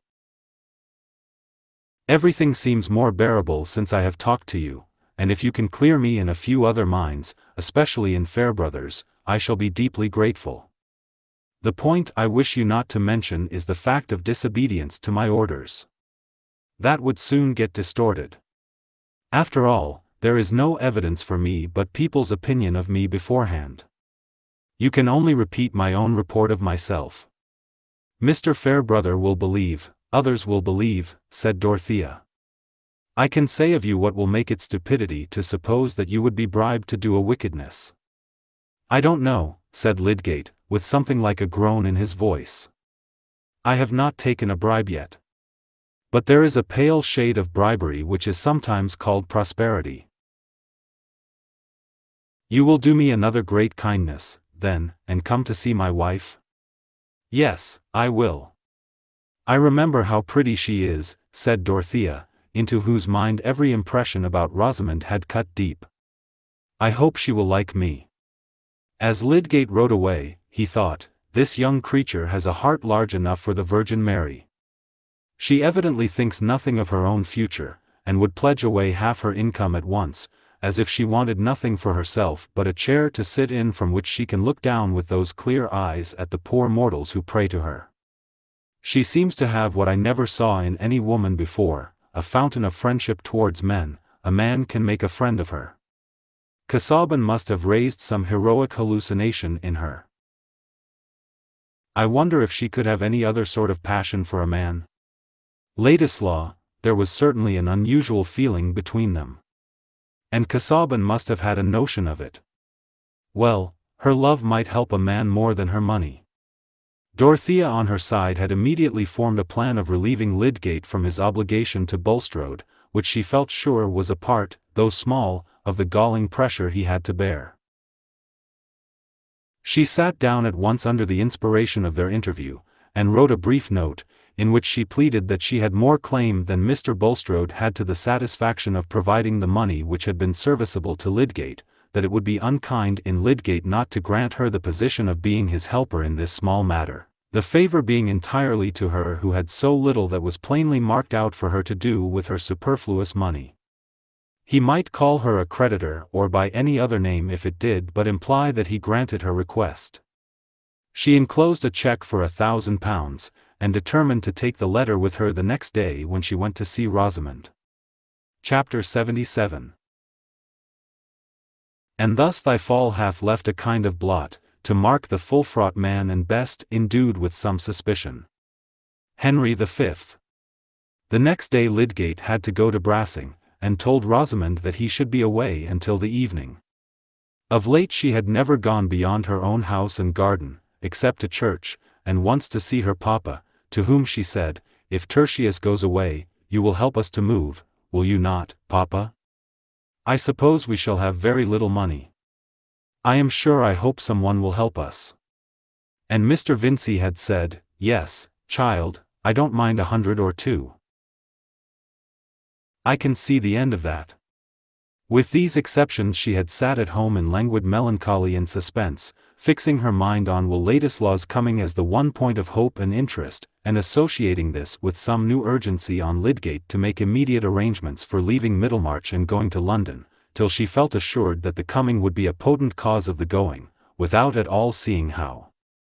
This way of establishing sequences is too common to be fairly regarded as a peculiar folly in Rosamond. And it is precisely this sort of sequence which causes the greatest shock when it is sundered, for to see how an effect may be produced is often to see possible missings and checks, but to see nothing except the desirable cause, and close upon it the desirable effect, rids us of doubt and makes our minds strongly intuitive. That was the process going on in poor Rosamond, while she arranged all objects around her with the same nicety as ever, only with more slowness, or sat down to the piano, meaning to play, and then desisting, yet lingering on the music stool with her white fingers suspended on the wooden front, and looking before her in dreamy ennui. Her melancholy had become so marked that Lydgate felt a strange timidity before it, as a perpetual silent reproach, and the strong man, mastered by his keen sensibilities towards this fair fragile creature whose life he seemed somehow to have bruised, shrank from her look, and sometimes started at her approach, fear of her and fear for her rushing in only the more forcibly after it had been momentarily expelled by exasperation. But this morning Rosamond descended from her room upstairs, where she sometimes sat the whole day when Lydgate was out, equipped for a walk in the town. She had a letter to post, a letter addressed to Mr. Ladislaw and written with charming discretion, but intended to hasten his arrival by a hint of trouble. The servant maid, their sole house servant now, noticed her coming downstairs in her walking dress, and thought, there never did anybody look so pretty in a bonnet, poor thing. Meanwhile Dorothea's mind was filled with her project of going to Rosamond, and with the many thoughts, both of the past and the probable future, which gathered round the idea of that visit. Until yesterday, when Lydgate had opened to her a glimpse of some trouble in his married life, the image of Mrs. Lydgate had always been associated for her with that of Will Ladislaw. Even in her most uneasy moments, even when she had been agitated by Mrs. Cadwallader's painfully graphic report of gossip, her effort, nay, her strongest impulsive prompting, had been towards the vindication of Will from any sullying surmises, and when, in her meeting with him afterwards, she had at first interpreted his words as a probable allusion to a feeling towards Mrs. Lydgate which he was determined to cut himself off from indulging, she had had a quick, sad, excusing vision of the charm there might be in his constant opportunities of companionship with that fair creature, who most likely shared his other tastes as she evidently did his delight in music. But there had followed his parting words, the few passionate words in which he had implied that she herself was the object of whom his love held him in dread, that it was his love for her only which he was resolved not to declare but to carry away into banishment.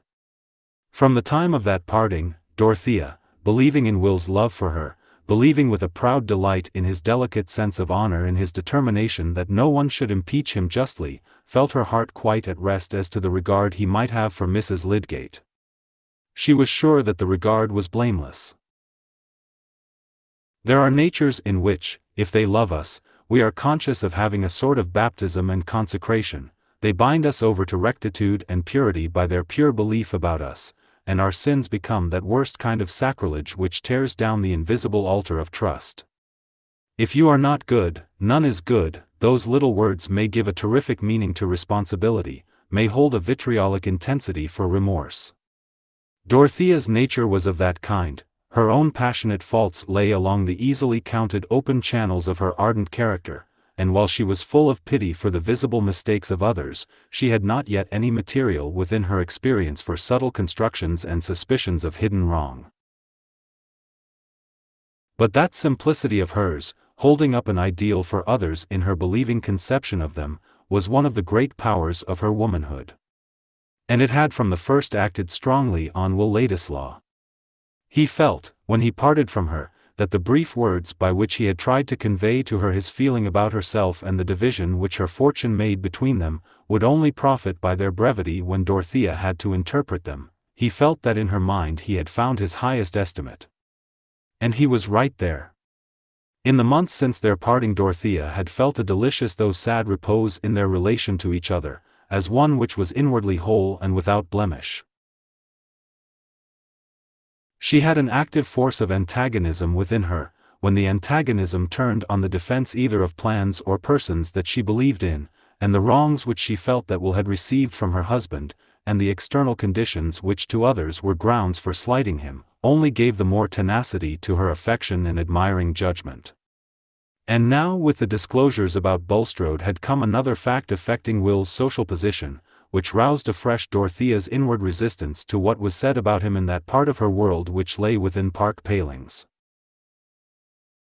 Young Ladislaw, the grandson of a thieving Jew pawnbroker, was a phrase which had entered emphatically into the dialogues about the Bulstrode business, at Lowick, Tipton, and Freshitt, and was a worse kind of placard on poor Will's back than the Italian with white mice. Upright Sir James Chettam was convinced that his own satisfaction was righteous when he thought with some complacency that here was an added league to that mountainous distance between Ladislaw and Dorothea, which enabled him to dismiss any anxiety in that direction as too absurd. And perhaps there had been some pleasure in pointing Mr. Brooke's attention to this ugly bit of Ladislaw's genealogy, as a fresh candle for him to see his own folly by. Dorothea had observed the animus with which Will's part in the painful story had been recalled more than once, but she had uttered no word, being checked now, as she had not been formerly in speaking of Will, by the consciousness of a deeper relation between them which must always remain in consecrated secrecy. But her silence shrouded her resistant emotion into a more thorough glow, and this misfortune in Will's lot which, it seemed, others were wishing to fling at his back as an opprobrium, only gave something more of enthusiasm to her clinging thought. She entertained no visions of their ever coming into nearer union, and yet she had taken no posture of renunciation. She had accepted her whole relation to Will very simply as part of her marriage sorrows, and would have thought it very sinful in her to keep up an inward wail because she was not completely happy, being rather disposed to dwell on the superfluities of her lot. She could bear that the chief pleasures of her tenderness should lie in memory, and the idea of marriage came to her solely as a repulsive proposition from some suitor of whom she at present knew nothing, but whose merits, as seen by her friends, would be a source of torment to her. Somebody who will manage your property for you, my dear, was Mr. Brooke's attractive suggestion of suitable characteristics. I should like to manage it myself, if I knew what to do with it, said Dorothea. No, she adhered to her declaration that she would never be married again, and in the long valley of her life which looked so flat and empty of waymarks, guidance would come as she walked along the road, and saw her fellow passengers by the way. This habitual state of feeling about Will Ladislaw had been strong in all her waking hours since she had proposed to pay a visit to Mrs. Lydgate, making a sort of background against which she saw Rosamond's figure presented to her without hindrances to her interest and compassion. There was evidently some mental separation, some barrier to complete confidence which had arisen between this wife and the husband who had yet made her happiness a law to him. That was a trouble which no third person must directly touch. But Dorothea thought with deep pity of the loneliness which must have come upon Rosamond from the suspicions cast on her husband, and there would surely be help in the manifestation of respect for Lydgate and sympathy with her. I shall talk to her about her husband, thought Dorothea, as she was being driven towards the town. The clear spring morning, the scent of the moist earth, the fresh leaves just showing their creased-up wealth of greenery from out their half-opened sheaths, seemed part of the cheerfulness she was feeling from a long conversation with Mr. Fairbrother, who had joyfully accepted the justifying explanation of Lydgate's conduct. I shall take Mrs. Lydgate good news, and perhaps she will like to talk to me and make a friend of me. Dorothea had another errand in Lowick Gate. It was about a new fine-toned bell for the schoolhouse, and as she had to get out of her carriage very near to Lydgate's, she walked thither across the street, having told the coachman to wait for some packages. The street door was open, and the servant was taking the opportunity of looking out at the carriage which was pausing within sight when it became apparent to her that the lady who belonged to it was coming towards her. "Is Mrs. Lydgate at home?" said Dorothea. "I'm not sure, my lady. I'll see, if you'll please to walk in," said Martha, a little confused on the score of her kitchen apron, but collected enough to be sure that "mum" was not the right title for this queenly young widow with a carriage and pair. "Will you please to walk in, and I'll go and see." say that I am Mrs. Casaubon, said Dorothea, as Martha moved forward intending to show her into the drawing room and then to go upstairs to see if Rosamond had returned from her walk. They crossed the broader part of the entrance hall, and turned up the passage which led to the garden. The drawing-room door was unlatched, and Martha, pushing it without looking into the room, waited for Mrs. Casaubon to enter and then turned away, the door having swung open and swung back again without noise. Dorothea had less of outward vision than usual this morning, being filled with images of things as they had been and were going to be.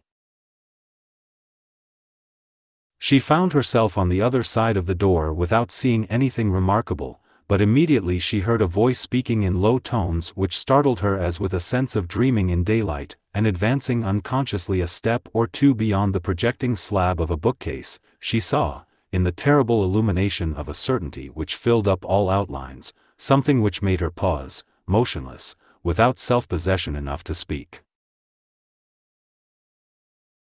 Seated with his back towards her on a sofa which stood against the wall on a line with the door by which she had entered, she saw Will Ladislaw, close by him, and turned towards him with a flushed tearfulness which gave a new brilliancy to her face sat Rosamond, her bonnet hanging back, while Will, leaning towards her, clasped both her upraised hands in his and spoke with low-toned fervor. Rosamond in her agitated absorption had not noticed the silently advancing figure, but when Dorothea, after the first immeasurable instant of this vision, moved confusedly backward and found herself impeded by some piece of furniture, Rosamond was suddenly aware of her presence, and with a spasmodic movement snatched away her hands and rose, looking at Dorothea, who was necessarily arrested. Will Ladislaw, starting up, looked round also, and meeting Dorothea's eyes with a new lightning in them, seemed changing to marble. But she immediately turned them away from him to Rosamond and said in a firm voice, "Excuse me, Mrs. Lydgate, the servant did not know that you were here. I called to deliver an important letter for Mr. Lydgate, which I wished to put into your own hands." She laid down the letter on the small table which had checked her retreat, and then, including Rosamond and Will in one distant glance and bow, she went quickly out of the room, meeting in the passage the surprised Martha, who said she was sorry the mistress was not at home, and then showed the strange lady out with an inward reflection that grand people were probably more impatient than others. Dorothea walked across the street with her most elastic step and was quickly in her carriage again. "Drive on to Freshitt Hall," she said to the coachman, and any one looking at her might have thought that though she was paler than usual she was never animated by a more self-possessed energy. And that was really her experience. It was as if she had drunk a great draught of scorn that stimulated her beyond the susceptibility to other feelings. She had seen something so far below her belief, that her emotions rushed back from it and made an excited throng without an object. She needed something active to turn her excitement out upon. She felt power to walk and work for a day, without meat or drink. And she would carry out the purpose with which she had started in the morning, of going to Freshitt and Tipton to tell Sir James and her uncle all that she wished them to know about Lydgate, whose married loneliness under his trial now presented itself to her with new significance, and made her more ardent in readiness to be his champion. She had never felt anything like this triumphant power of indignation in the struggle of her married life, in which there had always been a quickly subduing pang, and she took it as a sign of new strength. "Dodo, how very bright your eyes are," said Celia, when Sir James was gone out of the room. "And you don't see anything you look at, Arthur, or anything. You are going to do something uncomfortable, I know. Is it all about Mr. Lydgate, or has something else happened?" Celia had been used to watch her sister with expectation. "Yes, dear, a great many things have happened," said Dodo, in her full tones. "I wonder what," said Celia, folding her arms cozily and leaning forward upon them. "Oh, all the troubles of all people on the face of the earth," said Dorothea, lifting her arms to the back of her head. "Dear me, Dodo, are you going to have a scheme for them?" said Celia, a little uneasy at this Hamlet-like raving. But Sir James came in again, ready to accompany Dorothea to the Grange, and she finished her expedition well, not swerving in her resolution until she descended at her own door. Chapter 78. Would it were yesterday and I, the grave, with her sweet faith above for monument. Rosamond and Will stood motionless, they did not know how long, he looking towards the spot where Dorothea had stood, and she looking towards him with doubt. It seemed an endless time to Rosamond, in whose inmost soul there was hardly so much annoyance as gratification from what had just happened. Shallow natures dream of an easy sway over the emotions of others, trusting implicitly in their own petty magic to turn the deepest streams, and confident, by pretty gestures and remarks, of making the thing that is not as though it were. She knew that Will had received a severe blow, but she had been little used to imagining other people's states of mind except as a material cut into shape by her own wishes, and she believed in her own power to soothe or subdue. Even Tertius, that most perverse of men, was always subdued in the long run. Events had been obstinate, but still Rosamond would have said now, as she did before her marriage, that she never gave up what she had set her mind on. She put out her arm and laid the tips of her fingers on Will's coat sleeve. "Don't touch me," he said, with an utterance like the cut of a lash, darting from her, and changing from pink to white and back again, as if his whole frame were tingling with the pain of the sting. He wheeled round to the other side of the room and stood opposite to her, with the tips of his fingers in his pockets and his head thrown back, looking fiercely not at Rosamond but at a point a few inches away from her. She was keenly offended, but the signs she made of this were such as only Lydgate was used to interpret. She became suddenly quiet and seated herself, untying her hanging bonnet and laying it down with her shawl. Her little hands which she folded before her were very cold. It would have been safer for Will in the first instance to have taken up his hat and gone away, but he had felt no impulse to do this. On the contrary, he had a horrible inclination to stay and shatter Rosamond with his anger. It seemed as impossible to bear the fatality she had drawn down on him without venting his fury as it would be to a panther to bear the javelin wound without springing and biting. And yet, how could he tell a woman that he was ready to curse her? He was fuming under a repressive law which he was forced to acknowledge. He was dangerously poised, and Rosamond's voice now brought the decisive vibration. In flute-like tones of sarcasm she said, "You can easily go after Mrs. Casaubon and explain your preference." "Go after her," he burst out, with a sharp edge in his voice. "Do you think she would turn to look at me, or value any word I ever uttered to her again at more than a dirty feather? Explain. How can a man explain at the expense of a woman?" "You can tell her what you please," said Rosamond with more tremor. "Do you suppose she would like me better for sacrificing you? She is not a woman to be flattered because I made myself despicable, to believe that I must be true to her because I was a dastard to you." He began to move about with the restlessness of a wild animal that sees prey but cannot reach it. Presently he burst out again, "I had no hope before, not much, of anything better to come. But I had one certainty, that she believed in me. Whatever people had said or done about me, she believed in me. That's gone. She'll never again think me anything but a paltry pretense, too nice to take heaven except upon flattering conditions, and yet selling myself for any devil's change by the sly. She'll think of me as an incarnate insult to her, from the first moment Will stopped as if he had found himself grasping something that must not be thrown and shattered. He found another vent for his rage by snatching up Rosamond's words again, as if they were reptiles to be throttled and flung off. "Explain. Tell a man to explain how he dropped into hell. Explain my preference. I never had a preference for her, any more than I have a preference for breathing. No other woman exists by the side of her. I would rather touch her hand if it were dead, than I would touch any other woman's living." Rosamond, while these poisoned weapons were being hurled at her, was almost losing the sense of her identity, and seemed to be waking into some new terrible existence. She had no sense of chill resolute repulsion, of reticent self-justification such as she had known under Lydgate's most stormy displeasure. All her sensibility was turned into a bewildering novelty of pain. she felt a new terrified recoil under a lash never experienced before.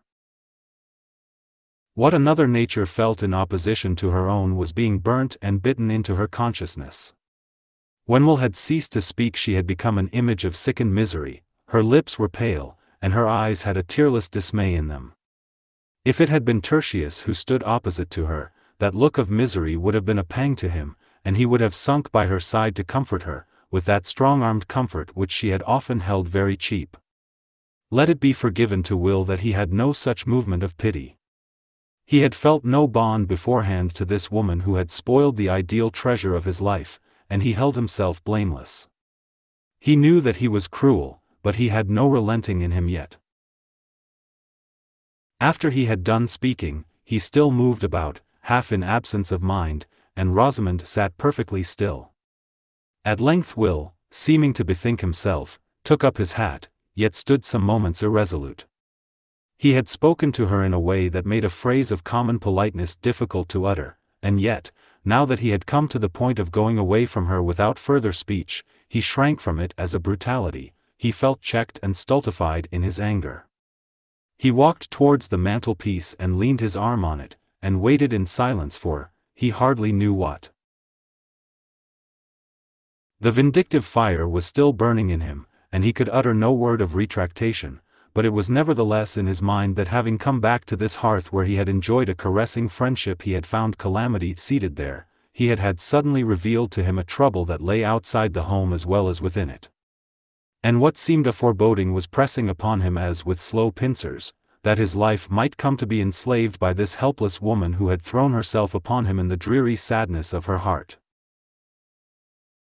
But he was in gloomy rebellion against the fact that his quick apprehensiveness foreshadowed to him, and when his eyes fell on Rosamond's blighted face it seemed to him that he was the more pitiable of the two, for pain must enter into its glorified life of memory before it can turn into compassion. And so they remained for many minutes, opposite each other, far apart, in silence, Will's face still possessed by a mute rage, and Rosamond's by a mute misery. The poor thing had no force to fling out any passion in return. The terrible collapse of the illusion towards which all her hope had been strained was a stroke which had too thoroughly shaken her. Her little world was in ruins, and she felt herself tottering in the midst as a lonely bewildered consciousness. Will wished that she would speak and bring some mitigating shadow across his own cruel speech, which seemed to stand staring at them both in mockery of any attempt at revived fellowship. But she said nothing, and at last with a desperate effort over himself, he asked, "Shall I come in and see Lydgate this evening?" "If you like," Rosamond answered, just audibly. And then Will went out of the house, Martha never knowing that he had been in. After he was gone, Rosamond tried to get up from her seat, but fell back fainting. When she came to herself again, she felt too ill to make the exertion of rising to ring the bell, and she remained helpless until the girl, surprised at her long absence, thought for the first time of looking for her in all the downstairs rooms. Rosamond said that she had felt suddenly sick and faint, and wanted to be helped upstairs. When there she threw herself on the bed with her clothes on, and lay in apparent torpor, as she had done once before on a memorable day of grief. Lydgate came home earlier than he had expected, about 5:30, and found her there. The perception that she was ill threw every other thought into the background. When he felt her pulse, her eyes rested on him with more persistence than they had done for a long while, as if she felt some content that he was there. He perceived the difference in a moment, and seating himself by her put his arm gently under her, and bending over her said, "My poor Rosamond. Has something agitated you?" Clinging to him she fell into hysterical sobbings and cries, and for the next hour he did nothing but soothe and tend her. He imagined that Dorothea had been to see her, and that all this effect on her nervous system, which evidently involved some new turning towards himself, was due to the excitement of the new impressions which that visit had raised. Chapter 79. Now, I saw in my dream, that just as they had ended their talk, they drew nigh to a very miry slough, that was in the midst of the plain, and they, being heedless, did both fall suddenly into the bog. The name of the slough was Despond. Bunyan. When Rosamond was quiet, and Lydgate had left her, hoping that she might soon sleep under the effect of an anodyne, he went into the drawing-room to fetch a book which he had left there, meaning to spend the evening in his workroom, and he saw on the table Dorothea's letter addressed to him. He had not ventured to ask Rosamond if Mrs. Casaubon had called, but the reading of this letter assured him of the fact, for Dorothea mentioned that it was to be carried by herself. When Will Ladislaw came in a little later, Lydgate met him with a surprise which made it clear that he had not been told of the earlier visit, and Will could not say, "Did not Mrs. Lydgate tell you that I came this morning?" "Poor Rosamond is ill," Lydgate added immediately on his greeting. "Not seriously, I hope," said Will. "No, only a slight nervous shock, the effect of some agitation. She has been overwrought lately. The truth is, Ladislaw, I am an unlucky devil. We have gone through several rounds of purgatory since you left, and I have lately got on to a worse ledge of it than ever. I suppose you are only just come down, you look rather battered, you have not been long enough in the town to hear anything? I travelled all night and got to the White Hart at 8 o'clock this morning. I have been shutting myself up and resting," said Will, feeling himself a sneak, but seeing no alternative to this evasion. And then he heard Lydgate's account of the troubles which Rosamond had already depicted to him in her way. She had not mentioned the fact of Will's name being connected with the public story, this detail not immediately affecting her, and he now heard it for the first time. "I thought it better to tell you that your name is mixed up with the disclosures," said Lydgate, who could understand better than most men how Ladislaw might be stung by the revelation. "You will be sure to hear it as soon as you turn out into the town. I suppose it is true that Raffles spoke to you?" "Yes," said Will, sardonically. "I shall be fortunate if gossip does not make me the most disreputable person in the whole affair. I should think the latest version must be, that I plotted with Raffles to murder Bulstrode, and ran away from Middlemarch for the purpose. He was thinking, here is a new ring in the sound of my name to recommend it in her hearing. However, what does it signify now?" But he said nothing of Bulstrode's offer to him. Will was very open and careless about his personal affairs, but it was among the more exquisite touches in nature's modeling of him that he had a delicate generosity which warned him into reticence here. He shrank from saying that he had rejected Bulstrode's money, in the moment when he was learning that it was Lydgate's misfortune to have accepted it. Lydgate too was reticent in the midst of his confidence. He made no allusion to Rosamond's feeling under their trouble, and of Dorothea he only said, "Mrs. Casaubon has been the one person to come forward and say that she had no belief in any of the suspicions against me." Observing a change in Will's face, he avoided any further mention of her, feeling himself too ignorant of their relation to each other not to fear that his words might have some hidden painful bearing on it. And it occurred to him that Dorothea was the real cause of the present visit to Middlemarch. The two men were pitying each other, but it was only Will who guessed the extent of his companion's trouble. When Lydgate spoke with desperate resignation of going to settle in London, and said with a faint smile, "We shall have you again, old fellow," Will felt inexpressibly mournful, and said nothing. Rosamond had that morning entreated him to urge this step on Lydgate, and it seemed to him as if he were beholding in a magic panorama a future where he himself was sliding into that pleasureless yielding to the small solicitations of circumstance, which is a commoner history of perdition than any single momentous bargain. We are on a perilous margin when we begin to look passively at our future selves, and see our own figures led with dull consent into insipid misdoing and shabby achievement. Poor Lydgate was inwardly groaning on that margin, and Will was arriving at it. It seemed to him this evening as if the cruelty of his outburst to Rosamond had made an obligation for him, and he dreaded the obligation, he dreaded Lydgate's unsuspecting goodwill, he dreaded his own distaste for his spoiled life, which would leave him in motiveless levity. Chapter 80. Stern Lawgiver. Yet thou dost wear the Godhead's most benignant grace, nor know we anything so fair as is the smile upon thy face. Flowers laugh before thee on their beds, and fragrance in thy footing treads. Thou dost preserve the stars from wrong, and the most ancient heavens, through thee, are fresh and strong. Wordsworth, Ode to Duty. When Dorothea had seen Mr. Fairbrother in the morning, she had promised to go and dine at the parsonage on her return from Freshitt. There was a frequent interchange of visits between her and the Fairbrother family, which enabled her to say that she was not at all lonely at the manor, and to resist for the present the severe prescription of a lady companion. When she reached home and remembered her engagement, she was glad of it, and finding that she had still an hour before she could dress for dinner, she walked straight to the schoolhouse and entered into a conversation with the master and mistress about the new bell, giving eager attention to their small details and repetitions, and getting up a dramatic sense that her life was very busy.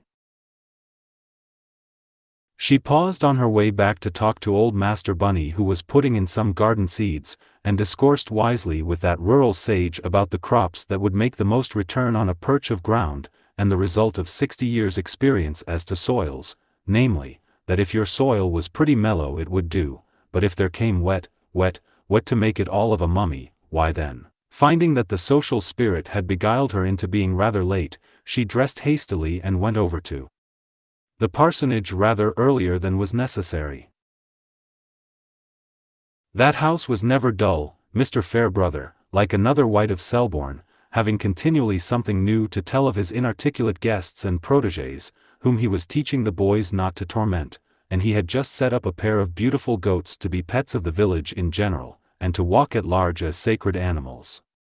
The evening went by cheerfully till after tea, Dorothea talking more than usual and dilating with Mr. Fairbrother on the possible histories of creatures that converse compendiously with their antennae, and for aught we know may hold reformed parliaments, when suddenly some inarticulate little sounds were heard which called everybody's attention. "Henrietta Noble," said Mrs. Fairbrother, seeing her small sister moving about the furniture legs distressfully, "What is the matter?" "I have lost my tortoise-shell lozenge box.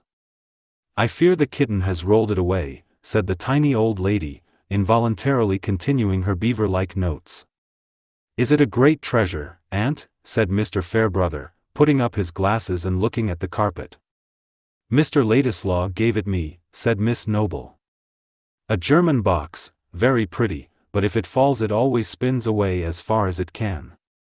"Oh, if it is Ladislaw's present," said Mr. Fairbrother, in a deep tone of comprehension, getting up and hunting. The box was found at last under a chiffonier, and Miss Noble grasped it with delight, saying, "It was under a fender the last time." "That is an affair of the heart with my aunt," said Mr. Fairbrother, smiling at Dorothea, as he reseated himself. "If Henrietta Noble forms an attachment to any one, Mrs. Casaubon," said his mother, emphatically, "she is like a dog, she would take their shoes for a pillow and sleep the better." "Mr. Ladislaw's shoes would," said Henrietta Noble. Dorothea made an attempt at smiling in return.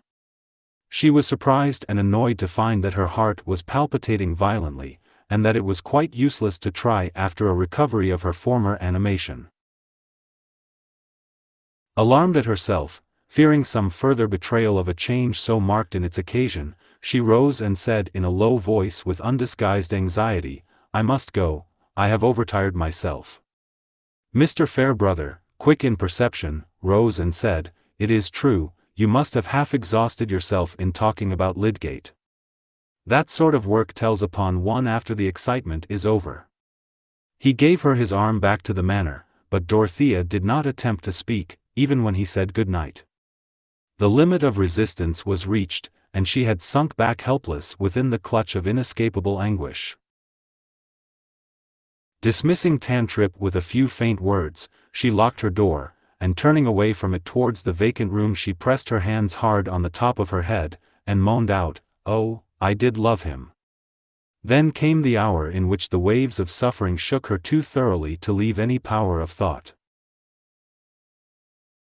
She could only cry in loud whispers, between her sobs, after her lost belief which she had planted and kept alive from a very little seed since the days in Rome, after her lost joy of clinging with silent love and faith to one who, misprized by others, was worthy in her thought, after her lost woman's pride of reigning in his memory, after her sweet dim perspective of hope, That along some pathway they should meet with unchanged recognition and take up the backward years as a yesterday.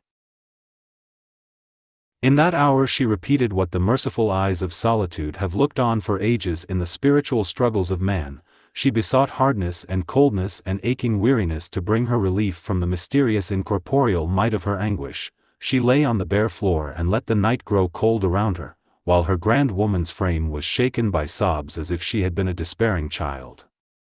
There were two images, two living forms that tore her heart in two, as if it had been the heart of a mother who seems to see her child divided by the sword, and presses one bleeding half to her breast while her gaze goes forth in agony towards the half which is carried away by the lying woman that has never known the mother's pang. Here, with the nearness of an answering smile, here within the vibrating bond of mutual speech, was the bright creature whom she had trusted, who had come to her like the spirit of morning visiting the dim vault where she sat as the bride of a worn-out life. And now, with a full consciousness which had never awakened before, she stretched out her arms towards him and cried with bitter cries that their nearness was a parting vision. She discovered her passion to herself in the unshrinking utterance of despair. And there, aloof, yet persistently with her, moving wherever she moved, was the will Ladislaw, who was a changed belief exhausted of hope, a detected illusion, no, a living man towards whom there could not yet struggle any wail of regretful pity, from the midst of scorn and indignation and jealous offended pride. The fire of Dorothea's anger was not easily spent, and it flamed out in fitful returns of spurning reproach. Why had he come obtruding his life into hers, hers that might have been whole enough without him? Why had he brought his cheap regard and his lip-born words to her who had nothing paltry to give in exchange? He knew that he was deluding her, wished, in the very moment of farewell, to make her believe that he gave her the whole price of her heart, and knew that he had spent it half before. Why had he not stayed among the crowd of whom she asked nothing, but only prayed that they might be less contemptible? But she lost energy at last even for her loud whispered cries and moans. She subsided into helpless sobs, and on the cold floor she sobbed herself to sleep. In the chill hours of the morning twilight, when all was dim around her, she awoke, not with any amazed wondering where she was or what had happened, but with the clearest consciousness that she was looking into the eyes of sorrow. She rose, and wrapped warm things around her, and seated herself in a great chair where she had often watched before. She was vigorous enough to have borne that hard night without feeling ill in body, beyond some aching and fatigue, but she had waked to a new condition. She felt as if her soul had been liberated from its terrible conflict. She was no longer wrestling with her grief, but could sit down with it as a lasting companion and make it a sharer in her thoughts. For now the thoughts came thickly. It was not in Dorothea's nature, for longer than the duration of a paroxysm, to sit in the narrow cell of her calamity, in the besotted misery of a consciousness that only sees another's lot as an accident of its own. She began now to live through that yesterday morning deliberately again, forcing herself to dwell on every detail and its possible meaning. Was she alone in that scene? Was it her event only?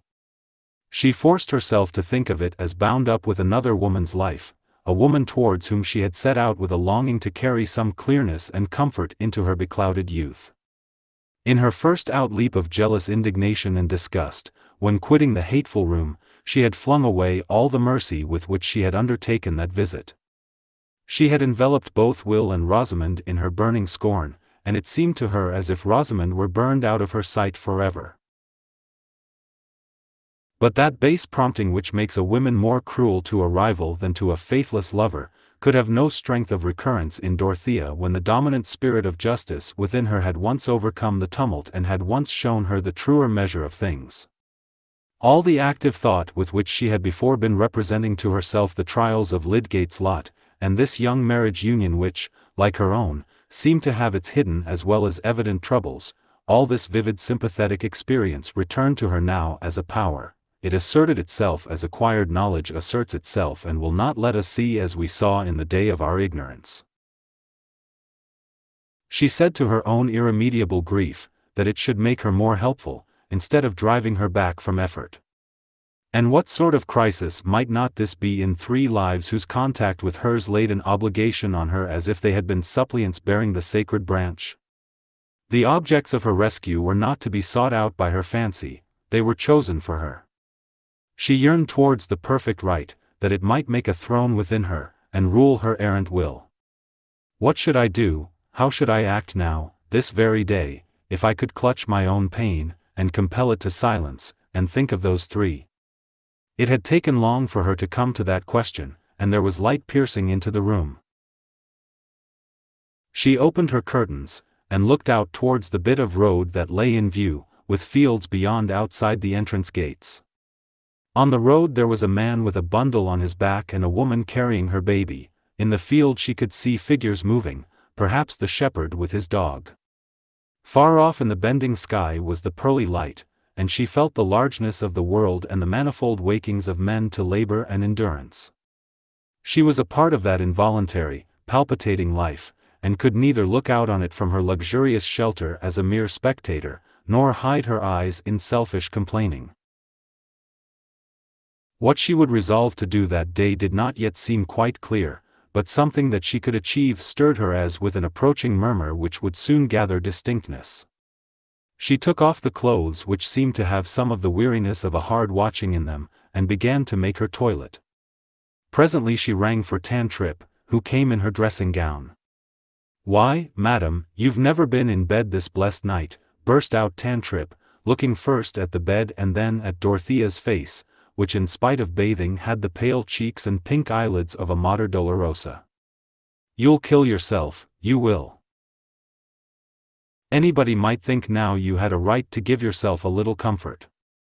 "Don't be alarmed, Tantripp," said Dorothea, smiling. "I have slept, I am not ill. I shall be glad of a cup of coffee as soon as possible. And I want you to bring me my new dress, and most likely I shall want my new bonnet today. They've lain there a month and more ready for you, madam, and most thankful I shall be to see you with a couple £1 worth less of crape," said Tantripp, stooping to light the fire. "There's a reason in mourning, as I've always said, and 3 folds at the bottom of your skirt and a plain quilling in your bonnet, and if ever anybody looked like an angel, it's you in a net quilling, is what's consistent for a 2nd year. At least, that's my thinking," ended Tantripp, looking anxiously at the fire, "and if anybody was to marry me flattering himself I should wear those higeous weepers 2 years for him, he'd be deceived by his own vanity, that's all." "The fire will do, my good Tan," said Dorothea, speaking as she used to do in the old Lausanne days, only with a very low voice, "Get me the coffee." She folded herself in the large chair, and leaned her head against it in fatigued quiescence, while Tantripp went away wondering at this strange contrariness in her young mistress, that just the morning when she had more of a widow's face than ever, she should have asked for her lighter mourning which she had waived before. Tantripp would never have found the clue to this mystery. Dorothea wished to acknowledge that she had not the less an active life before her because she had buried a private joy, and the tradition that fresh garments belonged to all initiation, haunting her mind, made her grasp after even that slight outward help towards calm resolve. For the resolve was not easy. Nevertheless at 11 o'clock she was walking towards Middlemarch, having made up her mind that she would make as quietly and unnoticeably as possible her 2nd attempt to see and save Rosamond. Chapter 81. Duurde worst ook dies nacht bestandig, und athmas nu erquict zu meinen Fussen, beginnest schon mit Lust Michigan zu umgeben, du regst und rurst in kraftiges Beschließen zum Hoxen Dacian Immerfort zu streben. Faust, 2 Arthiel. When Dorothea was again at Lydgate's door speaking to Martha, he was in the room close by with the door ajar, preparing to go out. He heard her voice, and immediately came to her. "Do you think that Mrs. Lydgate can receive me this morning?" she said, having reflected that it would be better to leave out all allusion to her previous visit. "I have no doubt she will," said Lydgate, suppressing his thought about Dorothea's looks, which were as much changed as Rosamond's, "if you will be kind enough to come in and let me tell her that you are here. She has not been very well since you were here yesterday, but she is better this morning, and I think it is very likely that she will be cheered by seeing you again." It was plain that Lydgate, as Dorothea had expected, knew nothing about the circumstances of her yesterday's visit. Nay, he appeared to imagine that she had carried it out according to her intention. She had prepared a little note asking Rosamond to see her, which she would have given to the servant if he had not been in the way, but now she was in much anxiety as to the result of his announcement. After leading her into the drawing-room, he paused to take a letter from his pocket and put it into her hands, saying, "I wrote this last night, and was going to carry it to Lowick in my ride." When one is grateful for something too good for common thanks, writing is less unsatisfactory than speech. One does not at least hear how inadequate the words are. Dorothea's face brightened. "It is I who have most to thank for, since you have let me take that place." "You have consented?" she said, suddenly doubting. "Yes, the check is going to Bulstrode today." He said no more, but went upstairs to Rosamond, who had but lately finished dressing herself, and sat languidly wondering what she should do next, her habitual industry in small things, even in the days of her sadness, prompting her to begin some kind of occupation, which she dragged through slowly or paused in from lack of interest. She looked ill, but had recovered her usual quietude of manner, and Lydgate had feared to disturb her by any questions. He had told her of Dorothea's letter containing the check, and afterwards he had said, "Ladislaw is come, Rosie, he sat with me last night, I dare say he will be here again today. I thought he looked rather battered and depressed." And Rosamond had made no reply. Now, when he came up, he said to her very gently, "Rosie, dear, Mrs. Casaubon is come to see you again, you would like to see her, would you not?" That she colored and gave rather a startled movement did not surprise him after the agitation produced by the interview yesterday, a beneficent agitation, he thought, since it seemed to have made her turn to him again. Rosamond dared not say no. She dared not with a tone of her voice touch the facts of yesterday. Why had Mrs. Casaubon come again? The answer was a blank which Rosamond could only fill up with dread, for Will Ladislaw's lacerating words had made every thought of Dorothea a fresh smart to her. Nevertheless, in her new humiliating uncertainty she dared do nothing but comply. She did not say yes, but she rose and let Lydgate put a light shawl over her shoulders, while he said, "I am going out immediately." Then something crossed her mind which prompted her to say, "Pray tell Martha not to bring any one else into the drawing-room." And Lydgate assented, thinking that he fully understood this wish. He led her down to the drawing-room door, and then turned away, observing to himself that he was rather a blundering husband to be dependent for his wife's trust in him on the influence of another woman. Rosamond, wrapping her soft shawl around her as she walked towards Dorothea, was inwardly wrapping her soul in cold reserve. Had Mrs. Casaubon come to say anything to her about Will? If so, it was a liberty that Rosamond resented, and she prepared herself to meet every word with polite impassibility. Will had bruised her pride too sorely for her to feel any compunction towards him, and Dorothea, her own injury seemed much the greater. Dorothea was not only the preferred woman, but had also a formidable advantage in being Lydgate's benefactor, and to poor Rosamond's pained confused vision it seemed that this Mrs. Casaubon, this woman who predominated in all things concerning her, must have come now with the sense of having the advantage, and with animosity prompting her to use it. Indeed, not Rosamond only, but any one else, knowing the outer facts of the case, and not the simple inspiration on which Dorothea acted, might well have wondered why she came. Looking like the lovely ghost of herself, her graceful slimness wrapped in her soft white shawl, the rounded infantine mouth and cheek inevitably suggesting mildness and innocence, Rosamond paused at 3 yards' distance from her visitor and bowed. But Dorothea, who had taken off her gloves, from an impulse which she could never resist when she wanted a sense of freedom, came forward, and with her face full of a sad yet sweet openness, put out her hand. Rosamond could not avoid meeting her glance, could not avoid putting her small hand into Dorothea's, which clasped it with gentle motherliness, and immediately a doubt of her own prepossessions began to stir within her. Rosamond's eye was quick for faces. She saw that Mrs. Casaubon's face looked pale and changed since yesterday, yet gentle, and like the firm softness of her hand. But Dorothea had counted a little too much on her own strength.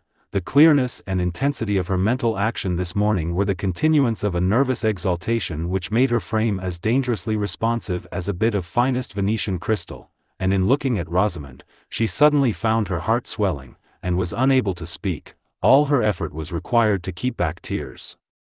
She succeeded in that, and the emotion only passed over her face like the spirit of a sob, but it added to Rosamond's impression that Mrs. Casaubon's state of mind must be something quite different from what she had imagined. So they sat down without a word of preface on the two chairs that happened to be nearest, and happened also to be close together, though Rosamond's notion when she first bowed was that she should stay a long way off from Mrs. Casaubon. But she ceased thinking how anything would turn out, merely wondering what would come. And Dorothea began to speak quite simply, gathering firmness as she went on. "I had an errand yesterday which I did not finish, that is why I am here again so soon. You will not think me too troublesome when I tell you that I came to talk to you about the injustice that has been shown towards Mr. Lydgate. It will cheer you, will it not, to know a great deal about him, that he may not like to speak about himself just because it is in his own vindication and to his own honor. You will like to know that your husband has warm friends, who have not left off believing in his high character. You will let me speak of this without thinking that I take a liberty?" The cordial, pleading tones which seemed to flow with generous heedlessness above all the facts which had filled Rosamond's mind as grounds of obstruction and hatred between her and this woman, came as soothingly as a warm stream over her shrinking fears. Of course Mrs. Casaubon had the facts in her mind, but she was not going to speak of anything connected with them. That relief was too great for Rosamond to feel much else at the moment. She answered prettily, in the new ease of her soul, "I know you have been very good. I shall like to hear anything you will say to me about Tertius."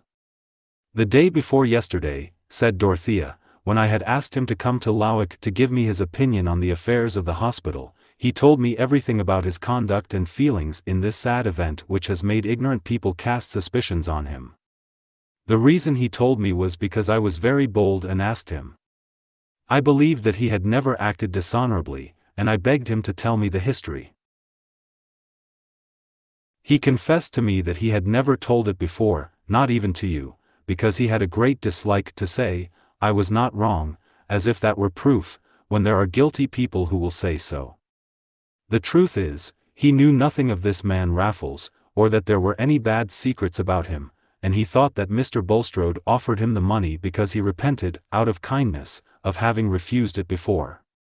All his anxiety about his patient was to treat him rightly, and he was a little uncomfortable that the case did not end as he had expected, but he thought then and still thinks that there may have been no wrong in it on any one's part.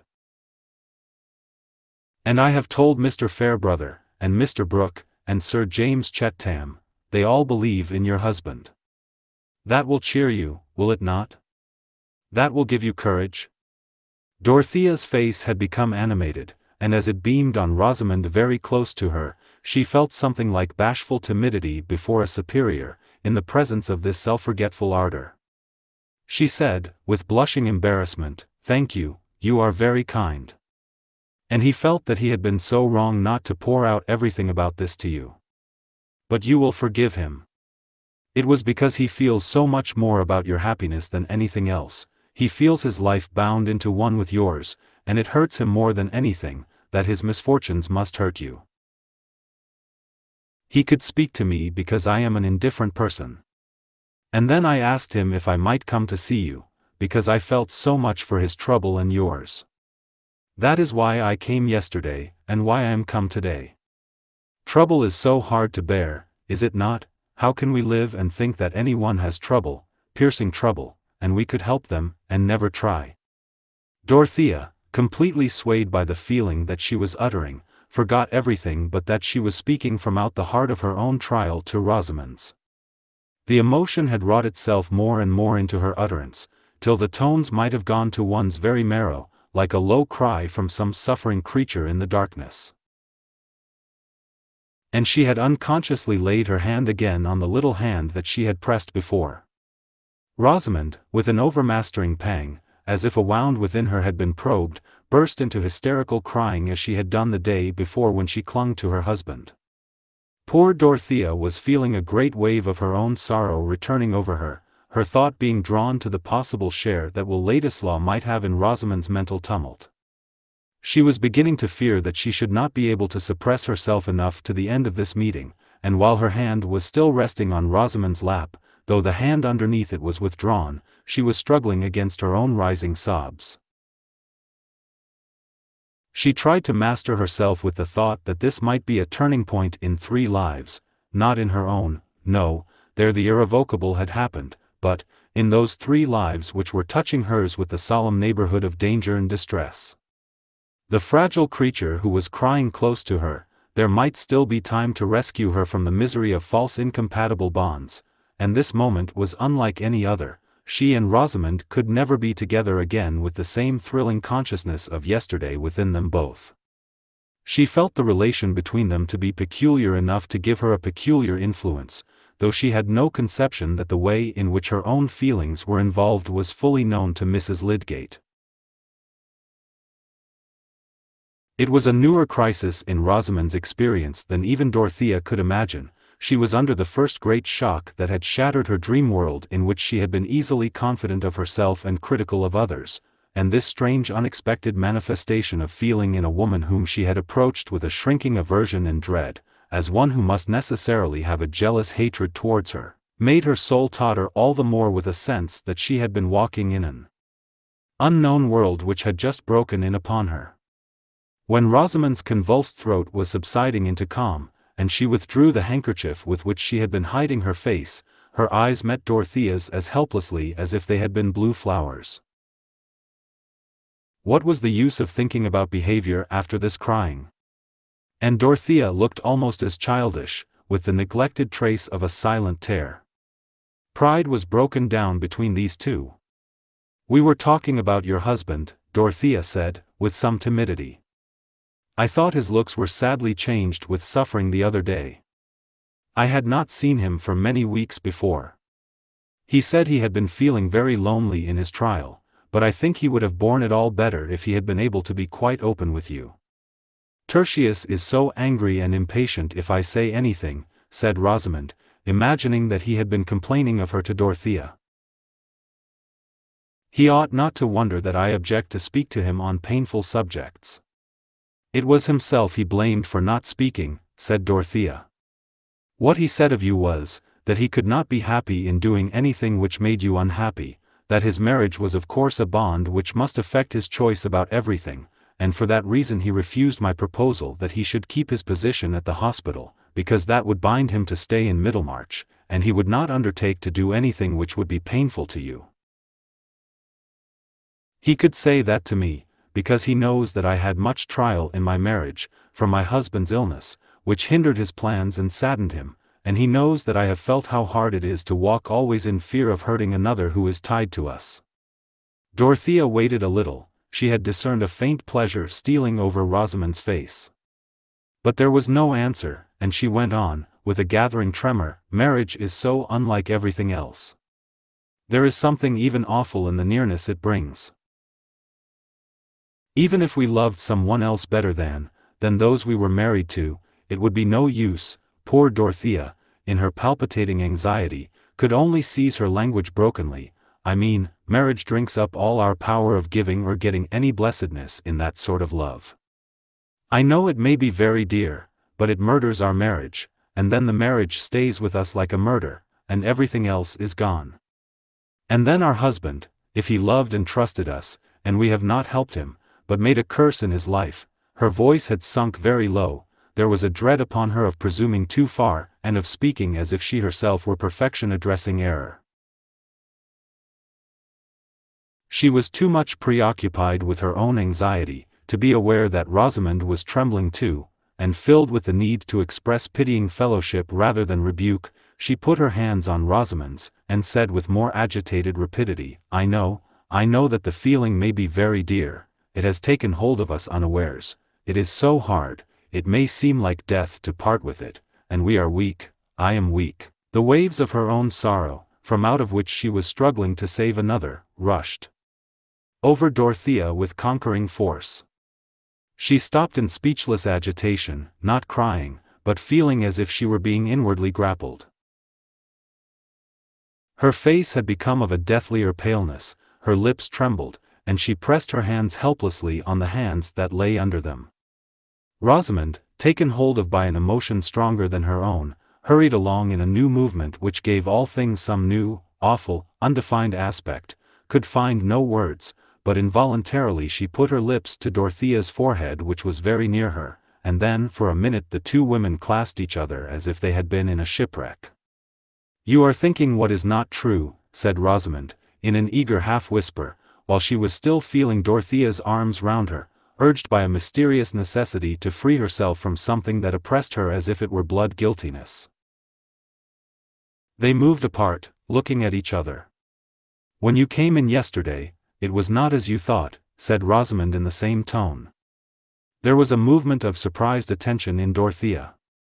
She expected a vindication of Rosamond herself. "He was telling me how he loved another woman, that I might know he could never love me," said Rosamond, getting more and more hurried as she went on. "And now I think he hates me because you mistook him yesterday. He says it is through me that you will think ill of him, think that he is a false person. But it shall not be through me. He has never had any love for me, I know he has not, he has always thought slightly of me. He said yesterday that no other woman existed for him beside you. The blame of what happened is entirely mine. He said he could never explain to you, because of me. He said you could never think well of him again. But now I have told you, and he cannot reproach me any more." Rosamond had delivered her soul under impulses which she had not known before. She had begun her confession under the subduing influence of Dorothea's emotion, and as she went on she had gathered the sense that she was repelling Will's reproaches, which were still like a knife wound within her. The revulsion of feeling in Dorothea was too strong to be called joy. It was a tumult in which the terrible strain of the night and morning made a resistant pain. She could only perceive that this would be joy when she had recovered her power of feeling it. Her immediate consciousness was one of immense sympathy without check, she cared for Rosamond without struggle now, and responded earnestly to her last words, "No, he cannot reproach you any more."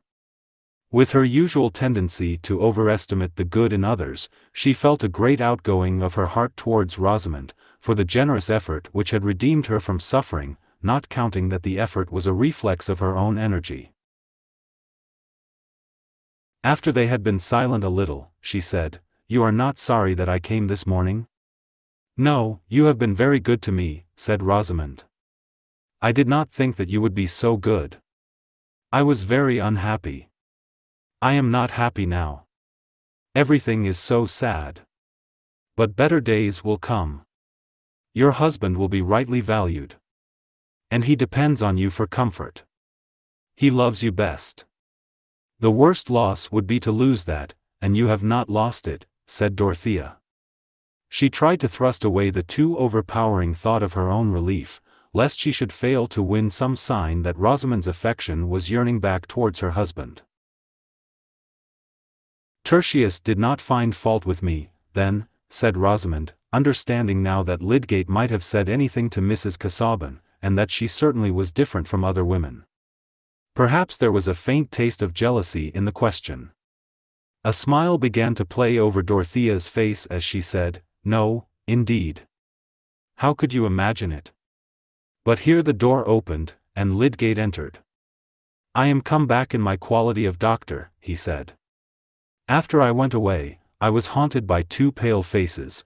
Mrs. Casaubon looked as much in need of care as you, Rosie. And I thought that I had not done my duty in leaving you together, so when I had been to Coleman's I came home again. I noticed that you were walking, Mrs. Casaubon, and the sky has changed. I think we may have rain. May I send someone to order your carriage to come for you?" "Oh, no. I am strong, I need the walk," said Dorothea, rising with animation in her face. "Mrs. Lydgate and I have chatted a great deal, and it is time for me to go.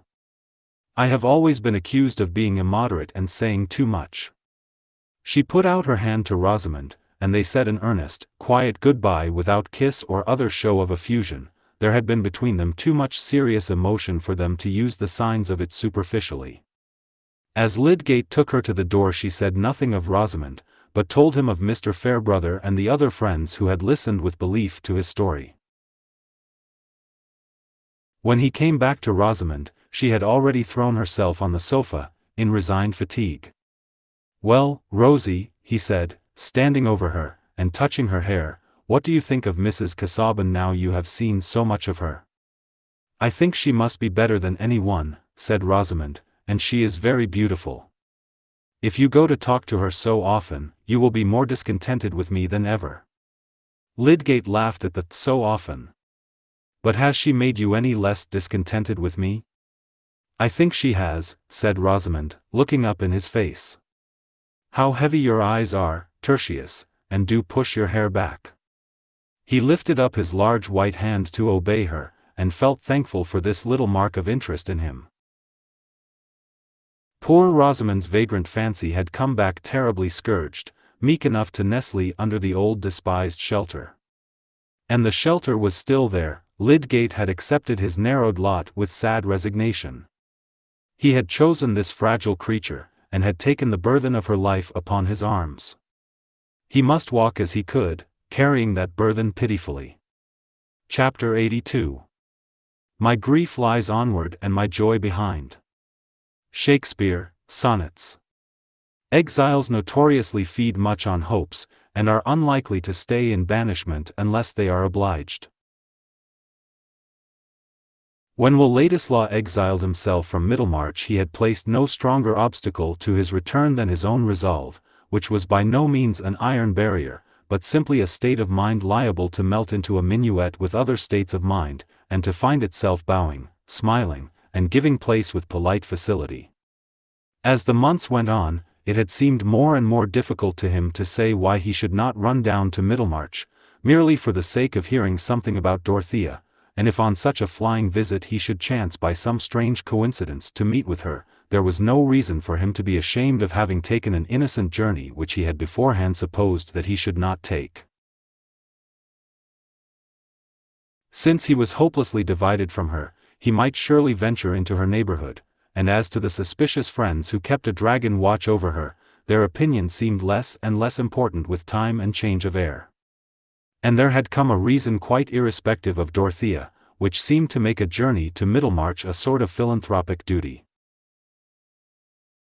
Will had given a disinterested attention to an intended settlement on a new plan in the far west, and the need for funds in order to carry out a good design had set him on debating with himself whether it would not be a laudable use to make of his claim on Bulstrode, to urge the application of that money which had been offered to himself as a means of carrying out a scheme likely to be largely beneficial.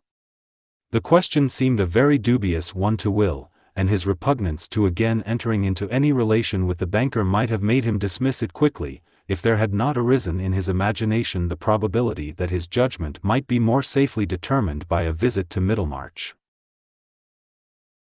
That was the object which Will stated to himself as a reason for coming down. He had meant to confide in Lydgate, and discuss the money question with him, and he had meant to amuse himself for the few evenings of his stay by having a great deal of music and badinage with fair Rosamond, without neglecting his friends at Lowick Parsonage. If the parsonage was close to the manor, that was no fault of his. He had neglected the Fairbrothers before his departure, from a proud resistance to the possible accusation of indirectly seeking interviews with Dorothea, but hunger tames us, and Will had become very hungry for the vision of a certain form and the sound of a certain voice. Nothing had done instead, not the opera, or the converse of zealous politicians, or the flattering reception, in dim corners, of his new hand in leading articles. Thus he had come down, foreseeing with confidence how almost everything would be in his familiar little world, fearing, indeed, that there would be no surprises in his visit. But he had found that humdrum world in a terribly dynamic condition, in which even badinage and lyrism had turned explosive, and the first day of this visit had become the most fatal epoch of his life. The next morning he felt so harassed with the nightmare of consequences, he dreaded so much the immediate issues before him, that seeing while he breakfasted the arrival of the River's Tun coach, he went out hurriedly and took his place on it, that he might be relieved, at least for a day, from the necessity of doing or saying anything in Middlemarch. Will Ladislaw was in one of those tangled crises which are commoner in experience than one might imagine, from the shallow absoluteness of men's judgments. He had found Lydgate, for whom he had the sincerest respect, under circumstances which claimed his thorough and frankly declared sympathy, and the reason why, in spite of that claim, it would have been better for Will to have avoided all further intimacy, or even contact, with Lydgate, was precisely of the kind to make such a course appear impossible. To a creature of Will's susceptible temperament, without any neutral region of indifference in his nature, ready to turn everything that befell him into the collisions of a passionate drama, the revelation that Rosamond had made her happiness in any way dependent on him was a difficulty which his outburst of rage towards her had immeasurably increased for him. He hated his own cruelty, and yet he dreaded to show the fullness of his relenting. He must go to her again, the friendship could not be put to a sudden end, and her unhappiness was a power which he dreaded. And all the while there was no more foretaste of enjoyment in the life before him than if his limbs had been lopped off and he was making his fresh start on crutches. In the night he had debated whether he should not get on the coach, not for River's Tun, but for London, leaving a note to Lydgate which would give a makeshift reason for his retreat. But there were strong cords pulling him back from that abrupt departure, the blight on his happiness in thinking of Dorothea, the crushing of that chief hope which had remained in spite of the acknowledged necessity for renunciation, was too fresh a misery for him to resign himself to it and go straightway into a distance which was also despair. Thus he did nothing more decided than taking the River's Tun coach. He came back again by it while it was still daylight, having made up his mind that he must go to Lydgate's that evening. The Rubicon, we know, was a very insignificant stream to look at, its significance lay entirely in certain invisible conditions. Will felt as if he were forced to cross his small boundary ditch, and what he saw beyond it was not empire, but discontented subjection. But it is given to us sometimes even in our everyday life to witness the saving influence of a noble nature, the divine efficacy of rescue that may lie in a self-subduing act of fellowship.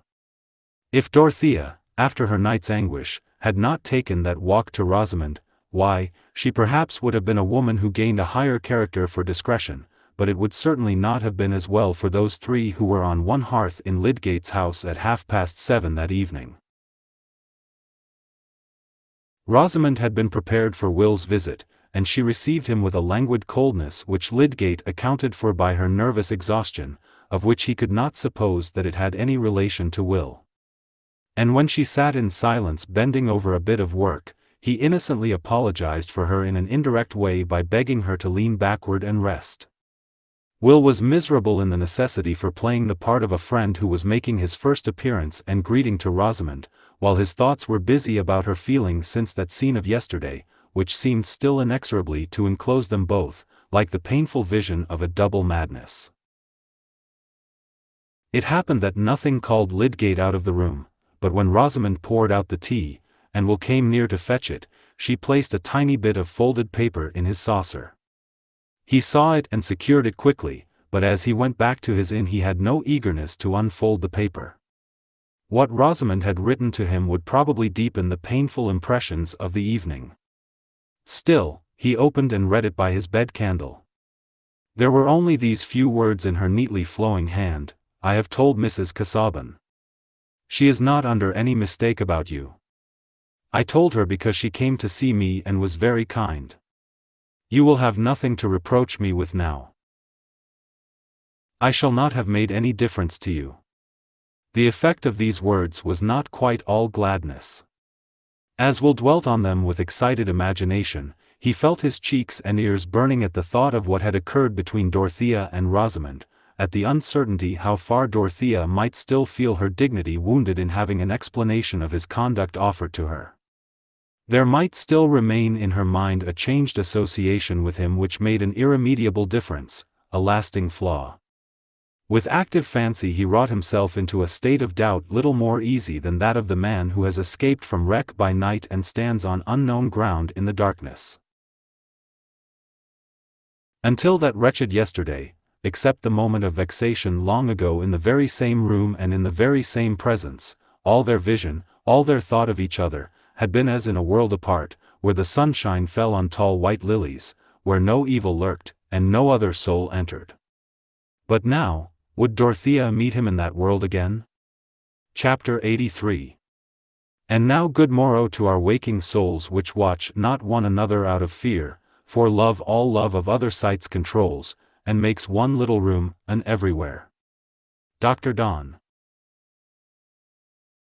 On the second morning after Dorothea's visit to Rosamond, she had had 2 nights of sound sleep, and had not only lost all traces of fatigue, but felt as if she had a great deal of superfluous strength, that is to say, more strength than she could manage to concentrate on any occupation. The day before, she had taken long walks outside the grounds, and had paid 2 visits to the parsonage, but she never in her life told any one the reason why she spent her time in that fruitless manner, and this morning she was rather angry with herself for her childish restlessness. Today was to be spent quite differently. What was there to be done in the village? Oh dear! Nothing. Everybody was well and had flannel, nobody's pig had died, and it was Saturday morning, when there was a general scrubbing of doors and door-stones, and when it was useless to go into the school.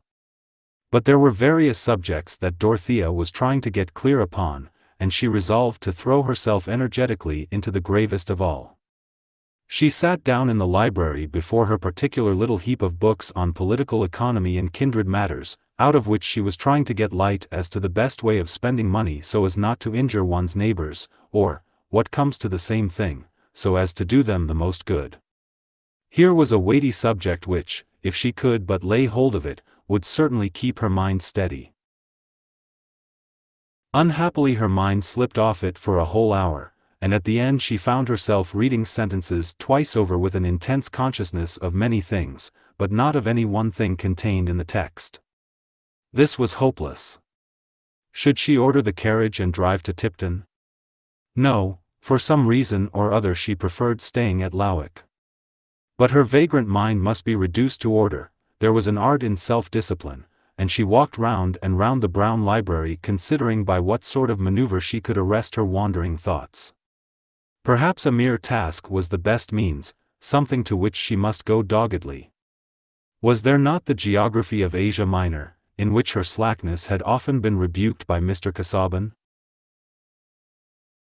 She went to the cabinet of maps and unrolled one. This morning she might make herself finally sure that Paphlagonia was not on the Levantine coast, and fix her total darkness about the Chalybes firmly on the shores of the Euxine. A map was a fine thing to study when you were disposed to think of something else, being made up of names that would turn into a chime if you went back upon them. Dorothea set earnestly to work, bending close to her map, and uttering the names in an audible, subdued tone, which often got into a chime. She looked amusingly girlish after all her deep experience, nodding her head and marking the names off on her fingers, with a little pursing of her lip, and now and then breaking off to put her hands on each side of her face and say, "Oh dear! Oh dear!" There was no reason why this should end any more than a merry-go-round, but it was at last interrupted by the opening of the door and the announcement of Miss Noble. The little old lady, whose bonnet hardly reached Dorothea's shoulder, was warmly welcomed, but while her hand was being pressed she made many of her beaver-like noises, as if she had something difficult to say. "Do sit down," said Dorothea, rolling a chair forward. "Am I wanted for anything?" "I shall be so glad if I can do anything." "I will not stay," said Miss Noble, putting her hand into her small basket, and holding some article inside it nervously. "I have left a friend in the churchyard." She lapsed into her inarticulate sounds, and unconsciously drew forth the article which she was fingering. It was the tortoise-shell lozenge box, and Dorothea felt the color mounting to her cheeks. "Mr. Ladislaw," continued the timid little woman. "He fears he has offended you, and has begged me to ask if you will see him for a few minutes." Dorothea did not answer on the instant. It was crossing her mind that she could not receive him in this library, where her husband's prohibition seemed to dwell. She looked towards the window. Could she go out and meet him in the grounds? The sky was heavy, and the trees had begun to shiver as at a coming storm. Besides, she shrank from going out to him. "Do see him, Mrs. Casaubon," said Miss Noble, pathetically, "else I must go back and say no, and that will hurt him." "Yes, I will see him," said Dorothea. "Pray tell him to come." What else was there to be done? There was nothing that she longed for at that moment except to see Will. The possibility of seeing him had thrust itself insistently between her and every other object, and yet she had a throbbing excitement like an alarm upon her, a sense that she was doing something daringly defiant for his sake. When the little lady had trotted away on her mission, Dorothea stood in the middle of the library with her hands falling clasped before her, making no attempt to compose herself in an attitude of dignified unconsciousness. What she was least conscious of just then was her own body. She was thinking of what was likely to be in Will's mind, and of the hard feelings that others had had about him. How could any duty bind her to hardness? Resistance to unjust dispraise had mingled with her feeling for him from the very first, and now in the rebound of her heart after her anguish the resistance was stronger than ever. "If I love him too much it is because he has been used so ill." There was a voice within her saying this to some imagined audience in the library, when the door was opened, and she saw Will before her. She did not move, and he came towards her with more doubt and timidity in his face than she had ever seen before. He was in a state of uncertainty which made him afraid lest some look or word of his should condemn him to a new distance from her, and Dorothea was afraid of her own emotion. She looked as if there were a spell upon her, keeping her motionless and hindering her from unclasping her hands, while some intense, grave yearning was imprisoned within her eyes. Seeing that she did not put out her hand as usual, Will paused a yard from her and said with embarrassment, "I am so grateful to you for seeing me." "I wanted to see you," said Dorothea, having no other words at command. It did not occur to her to sit down, and Will did not give a cheerful interpretation to this queenly way of receiving him, but he went on to say what he had made up his mind to say. "I fear you think me foolish and perhaps wrong for coming back so soon. I have been punished for my impatience. You know, every one knows now, a painful story about my parentage. I knew of it before I went away, and I always meant to tell you of it if we ever met again." There was a slight movement in Dorothea, and she unclasped her hands, but immediately folded them over each other. "But the affair is matter of gossip now," Will continued. "I wished you to know that something connected with it, something which happened before I went away, helped to bring me down here again. At least I thought it excused my coming. It was the idea of getting Bulstrode to apply some money to a public purpose, some money which he had thought of giving me. Perhaps it is rather to Bulstrode's credit that he privately offered me compensation for an old injury. He offered to give me a good income to make amends, but I suppose you know the disagreeable story?" Will looked doubtfully at Dorothea, but his manner was gathering some of the defiant courage with which he always thought of this fact in his destiny. He added, "You know that it must be altogether painful to me." Yes, I know," said Dorothea, hastily. "I did not choose to accept an income from such a source. I was sure that you would not think well of me if I did so," said Will. Why should he mind saying anything of that sort to her now? She knew that he had avowed his love for her. "I felt that," he broke off, "nevertheless. You acted as I should have expected you to act," said Dorothea, her face brightening and her head becoming a little more erect on its beautiful stem. "I did not believe that you would let any circumstance of my birth create a prejudice in you against me, though it was sure to do so in others," said Will, shaking his head backward in his old way, and looking with a grave appeal into her eyes. If it were a new hardship it would be a new reason for me to cling to you, said Dorothea, fervidly. Nothing could have changed me but, her heart was swelling, and it was difficult to go on. She made a great effort over herself to say in a low tremulous voice, but thinking that you were different, not so good as I had believed you to be. You are sure to believe me better than I am in everything but one, said Will, giving way to his own feeling in the evidence of hers. I mean, in my truth to you. When I thought you doubted of that, I didn't care about anything that was left. I thought it was all over with me, and there was nothing to try for, only things to endure. I don't doubt you any longer, said Dorothea, putting out her hand, a vague fear for him impelling her unutterable affection. He took her hand and raised it to his lips with something like a sob. But he stood with his hat and gloves in the other hand, and might have done for the portrait of a royalist. Still it was difficult to loose the hand, and Dorothea, withdrawing it in a confusion that distressed her, looked and moved away. See how dark the clouds have become, and how the trees are tossed, she said, walking towards the window, yet speaking and moving with only a dim sense of what she was doing.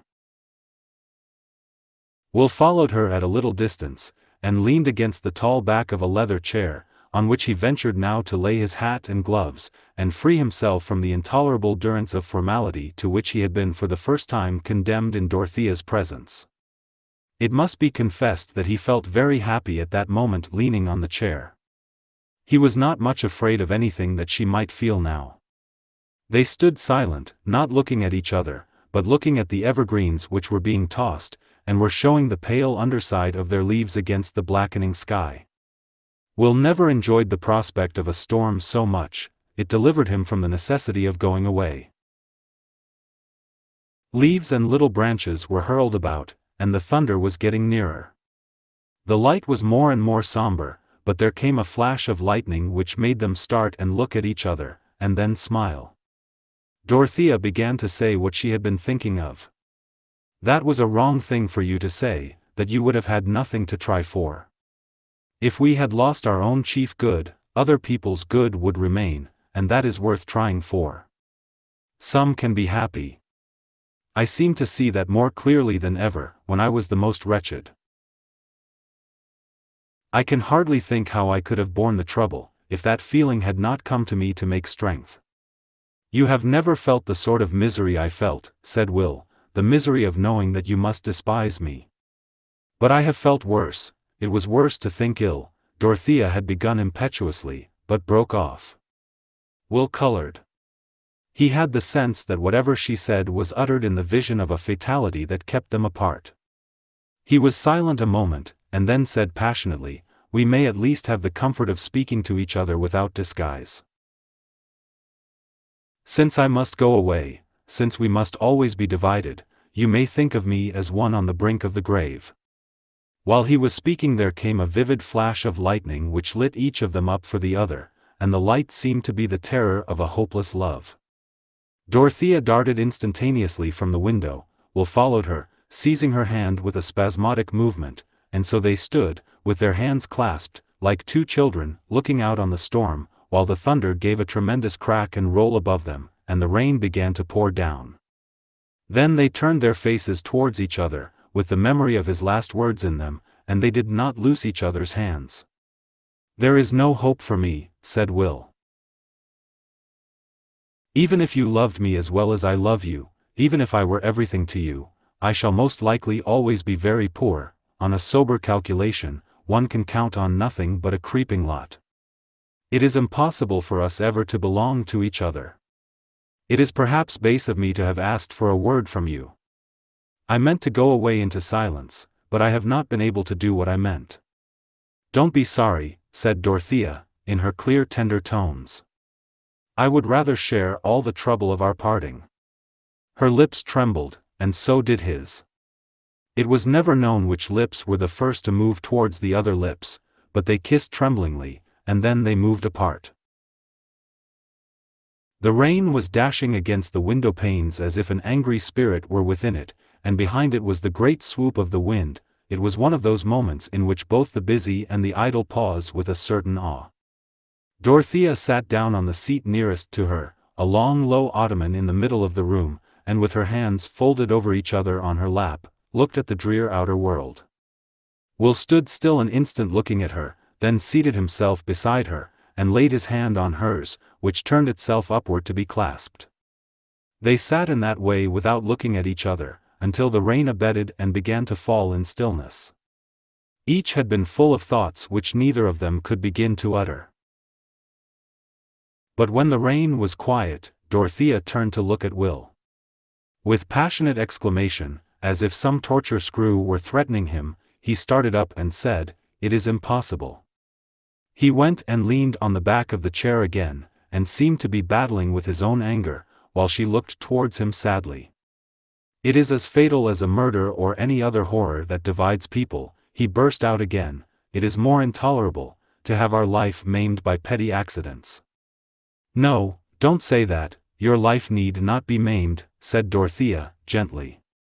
"Yes, it must," said Will, angrily. "It is cruel of you to speak in that way, as if there were any comfort. You may see beyond the misery of it, but I don't. It is unkind, it is throwing back my love for you as if it were a trifle, to speak in that way in the face of the fact. We can never be married."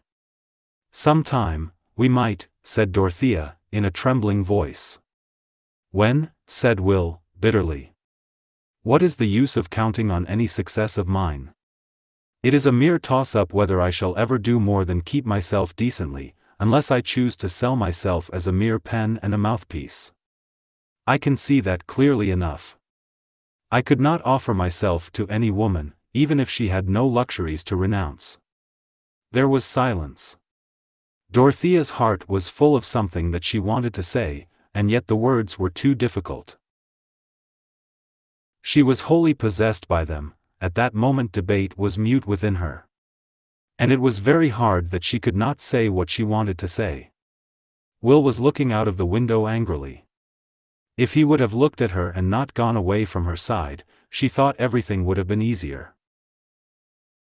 At last he turned, still resting against the chair, and stretching his hand automatically towards his hat, said with a sort of exasperation, "Goodbye." "Oh, I cannot bear it, my heart will break," said Dorothea, starting from her seat, the flood of her young passion bearing down all the obstructions which had kept her silent, the great tears rising and falling in an instant. "I don't mind about poverty, I hate my wealth." In an instant Will was close to her and had his arms round her, but she drew her head back and held his away gently that she might go on speaking, her large tear-filled eyes looking at his very simply, while she said in a sobbing childlike way, "We could live quite well on my own fortune. It is too much, 700 a year. I want so little, no new clothes, and I will learn what everything costs." Chapter 84. "Though it be songe of old and young, that I should be to blame, there's be the charge, that spoke so large in heritage of my name. The not brown maid." It was just after the Lords had thrown out the Reform Bill. That explains how Mr. Cadwallader came to be walking on the slope of the lawn near the great conservatory at Freshitt Hall, holding the Times in his hands behind him, while he talked with a trout fisher's dispassionateness about the prospects of the country to Sir James Chettam. Mrs.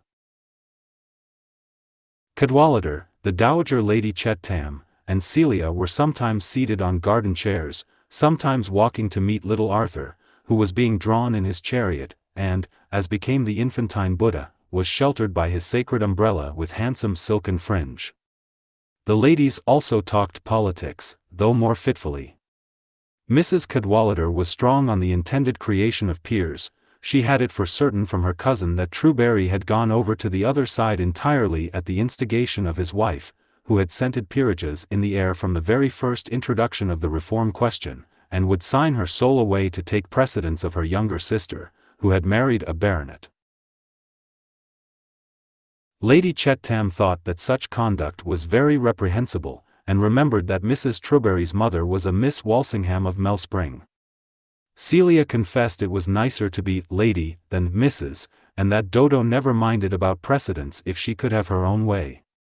Mrs. Cadwallader held that it was a poor satisfaction to take precedence when everybody about you knew that you had not a drop of good blood in your veins, and Celia again, stopping to look at Arthur, said, "It would be very nice, though, if he were a viscount, and his lordship's little tooth coming through. He might have been, if James had been an earl." "My dear Celia," said the dowager, "James's title is worth far more than any new earldom. I never wished his father to be anything else than Sir James." "Oh, I only meant about Arthur's little tooth," said Celia, comfortably. "But see, here is my uncle coming." She tripped off to meet her uncle, while Sir James and Mr. Cadwallader came forward to make one group with the ladies. Celia had slipped her arm through her uncle's, and he patted her hand with a rather melancholy, "Well, my dear." As they approached, it was evident that Mr. Brooke was looking dejected, but this was fully accounted for by the state of politics, and as he was shaking hands all round without more greeting than a "Well, you're all here, you know," the rector said, laughingly, "Don't take the throwing out of the bill so much to heart, Brooke, you've got all the riff-raff of the country on your side." "The bill, eh?" "Ah," said Mr. Brooke, with a mild distractedness of manner. "Thrown out, you know, eh? The Lords are going too far, though. They'll have to pull up. Sad news, you know. I mean, here at home, sad news. But you must not blame me, Chet Tam." "What is the matter?" said Sir James. "Not another gamekeeper shot, I hope?" "It's what I should expect, when a fellow like Trapping Base is let off so easily." "Gamekeeper? No. Let us go in, I can tell you all in the house, you know," said Mr. Brooke, nodding at the Cadwalladers, to show that he included them in his confidence. "As to poachers like Trapping Base, you know, Chet Tam," he continued, as they were entering, "when you are a magistrate, you'll not find it so easy to commit. Severity is all very well, but it's a great deal easier when you've got somebody to do it for you. You have a soft place in your heart yourself, you know, you're not a Draco, a Jeffreys, that sort of thing." Mr. Brooke was evidently in a state of nervous perturbation. When he had something painful to tell, it was usually his way to introduce it among a number of disjointed particulars, as if it were a medicine that would get a milder flavor by mixing. He continued his chat with Sir James about the poachers until they were all seated, and Mrs. Cadwallader, impatient of this drivelling, said, "I'm dying to know the sad news." "The gamekeeper is not shot, that is settled." "What is it, then?" "Well, it's a very trying thing, you know," said Mr. Brooke. "I'm glad you and the rector are here, it's a family matter, but you will help us all to bear it, Cadwallader. I've got to break it to you, my dear." Here Mr. Brooke looked at Celia, "You've no notion what it is, you know. And, Chet Tam, it will annoy you uncommonly, but, you see, you have not been able to hinder it, any more than I have. There's something singular in things, they come round, you know." "It must be about Dodo," said Celia, who had been used to think of her sister as the dangerous part of the family machinery. She had seated herself on a low stool against her husband's knee. "For God's sake let us hear what it is," said Sir James. "Well, you know, Chet Tam, I couldn't help Casaubon's will, it was a sort of will to make things worse." "Exactly," said Sir James, hastily. "But what is worse?" "Dorothea is going to be married again, you know," said Mr. Brooke, nodding towards Celia, who immediately looked up at her husband with a frightened glance, and put her hand on his knee. Sir James was almost white with anger, but he did not speak. "Merciful heaven," said Mrs. Cadwallader. "Not to young Ladislaw?" Mr. Brooke nodded, saying, "Yes, to Ladislaw," and then fell into a prudential silence. "You see, Humphrey," said Mrs. Cadwallader, waving her arm towards her husband. "Another time you will admit that I have some foresight, or rather you will contradict me and be just as blind as ever. You suppose that the young gentleman was gone out of the country. So he might be, and yet come back," said the rector, quietly. When did you learn this? Said Sir James, not liking to hear anyone else speak, though finding it difficult to speak himself. Yesterday, said Mr. Brooke, meekly. I went to Lowick. Dorothea sent for me, you know. It had come about quite suddenly, neither of them had any idea 2 days ago, not any idea, you know. There's something singular in things. But Dorothea is quite determined, it is no use opposing. I put it strongly to her. I did my duty, Chet-Tam. But she can act as she likes, you know. It would have been better if I had called him out and shot him a year ago, said Sir James, not from bloody-mindedness, but because he needed something strong to say. Really, James, that would have been very disagreeable, said Celia. Be reasonable, Chet-Tam. Look at the affair more quietly, said Mr. Cadwallader, sorry to see his good-natured friend so overmastered by anger. That is not so very easy for a man of any dignity, with any sense of right, when the affair happens to be in his own family, said Sir James, still in his white indignation. It is perfectly scandalous. If Ladislaw had had a spark of honor he would have gone out of the country at once, and never shown his face in it again. However, I am not surprised. The day after Casaubon's funeral I said what ought to be done. But I was not listened to. You wanted what was impossible, you know, Chet-Tam, said Mr. Brooke. You wanted him shipped off. I told you Ladislaw was not to be done as we liked with, he had his ideas. He was a remarkable fellow, I always said he was a remarkable fellow. Yes, said Sir James, unable to repress a retort, it is rather a pity you formed that high opinion of him. We are indebted to that for his being lodged in this neighborhood. We are indebted to that for seeing a woman like Dorothea degrading herself by marrying him. Sir James made little stoppages between his clauses, the words not coming easily. A man so marked out by her husband's will, that delicacy ought to have forbidden her from seeing him again, who takes her out of her proper rank, into poverty, has the meanness to accept such a sacrifice, has always had an objectionable position, a bad origin, and, I believe, is a man of little principle and light character. That is my opinion. Sir James ended emphatically, turning aside and crossing his leg. I pointed everything out to her, said Mr. Brooke, apologetically, I mean the poverty, and abandoning her position. I said, my dear, you don't know what it is to live on 700 a year, and have no carriage, and that kind of thing, and go amongst people who don't know who you are.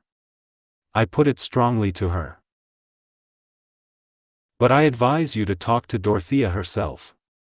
The fact is, she has a dislike to Casaubon's property. You will hear what she says, you know. No, excuse me, I shall not, said Sir James, with more coolness. I cannot bear to see her again, it is too painful. It hurts me too much that a woman like Dorothea should have done what is wrong. Be just, Chet-Tam, said the easy, large-lipped rector, who objected to all this unnecessary discomfort. Mrs. Casaubon may be acting imprudently, she is giving up a fortune for the sake of a man, and we men have so poor an opinion of each other that we can hardly call a woman wise who does that. But I think you should not condemn it as a wrong action, in the strict sense of the word. Yes, I do, answered Sir James. I think that Dorothea commits a wrong action in marrying Ladislaw. My dear fellow, we are rather apt to consider an act wrong because it is unpleasant to us, said the rector, quietly. Like many men who take life easily, he had the knack of saying a home truth occasionally to those who felt themselves virtuously out of temper. Sir James took out his handkerchief and began to bite the corner. It is very dreadful of Dodo, though, said Celia, wishing to justify her husband. She said she never would marry again, not anybody at all.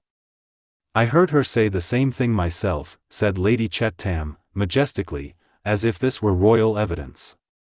Oh, there is usually a silent exception in such cases, said Mrs. Cadwallader. The only wonder to me is, that any of you are surprised. You did nothing to hinder it. If you would have had Lord Triton down here to woo her with his philanthropy, he might have carried her off before the year was over. There was no safety in anything else.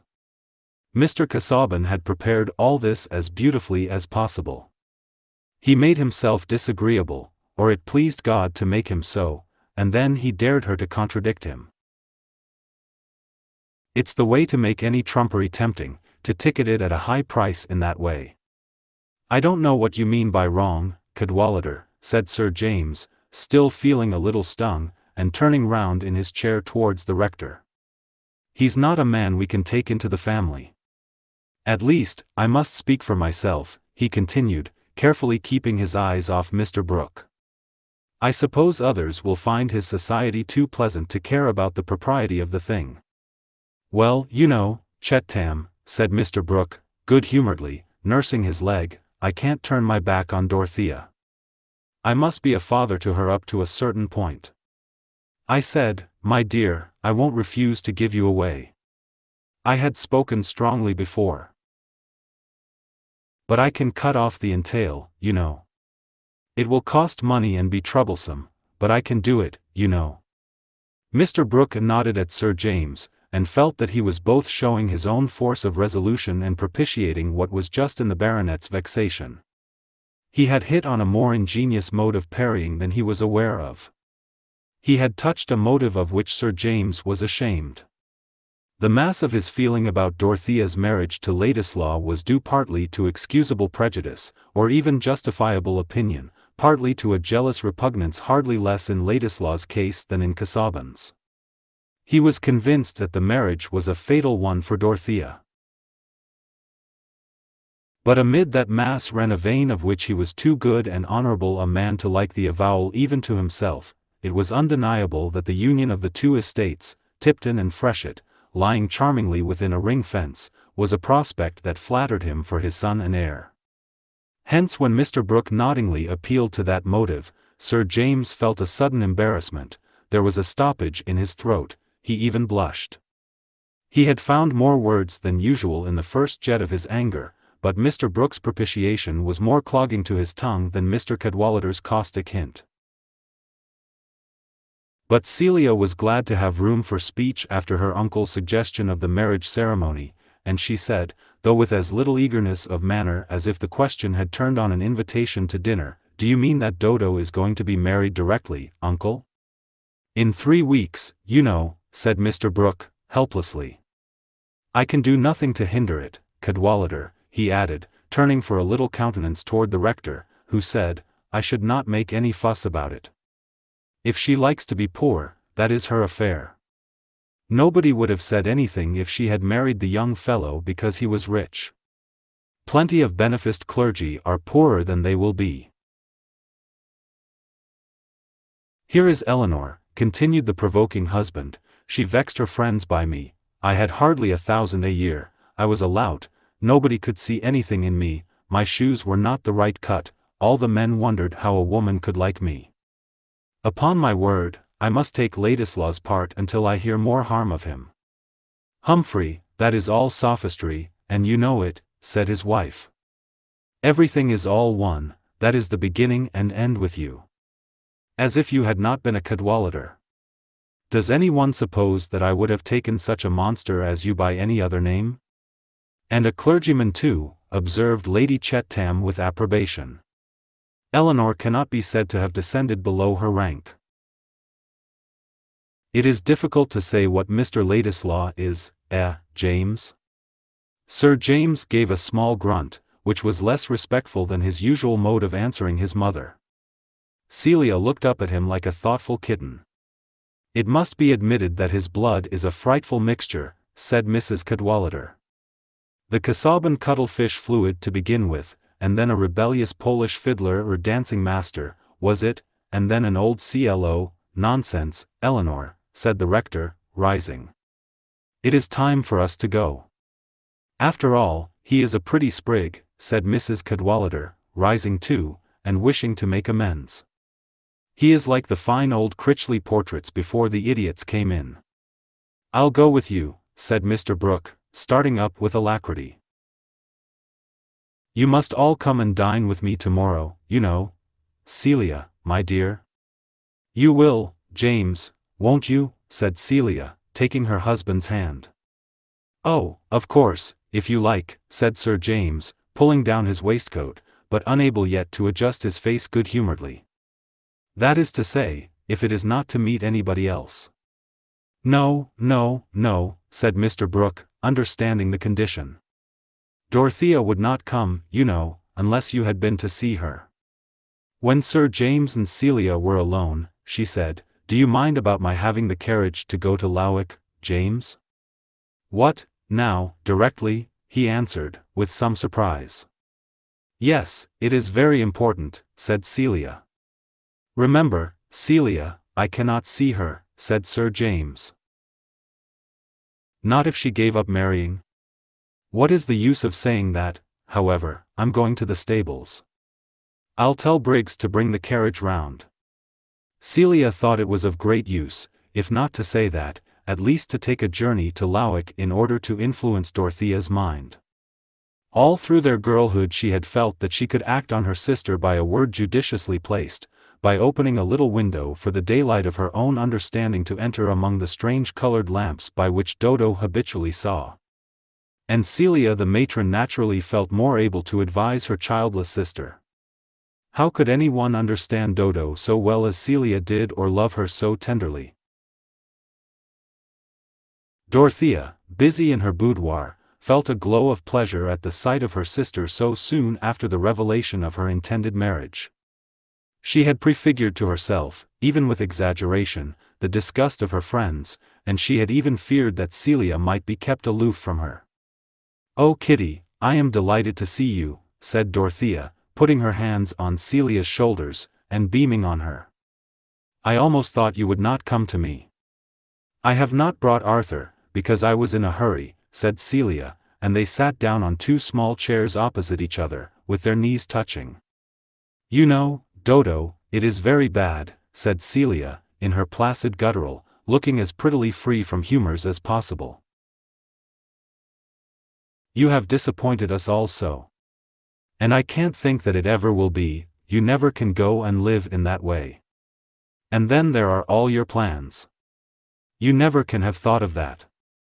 James would have taken any trouble for you, and you might have gone on all your life doing what you liked."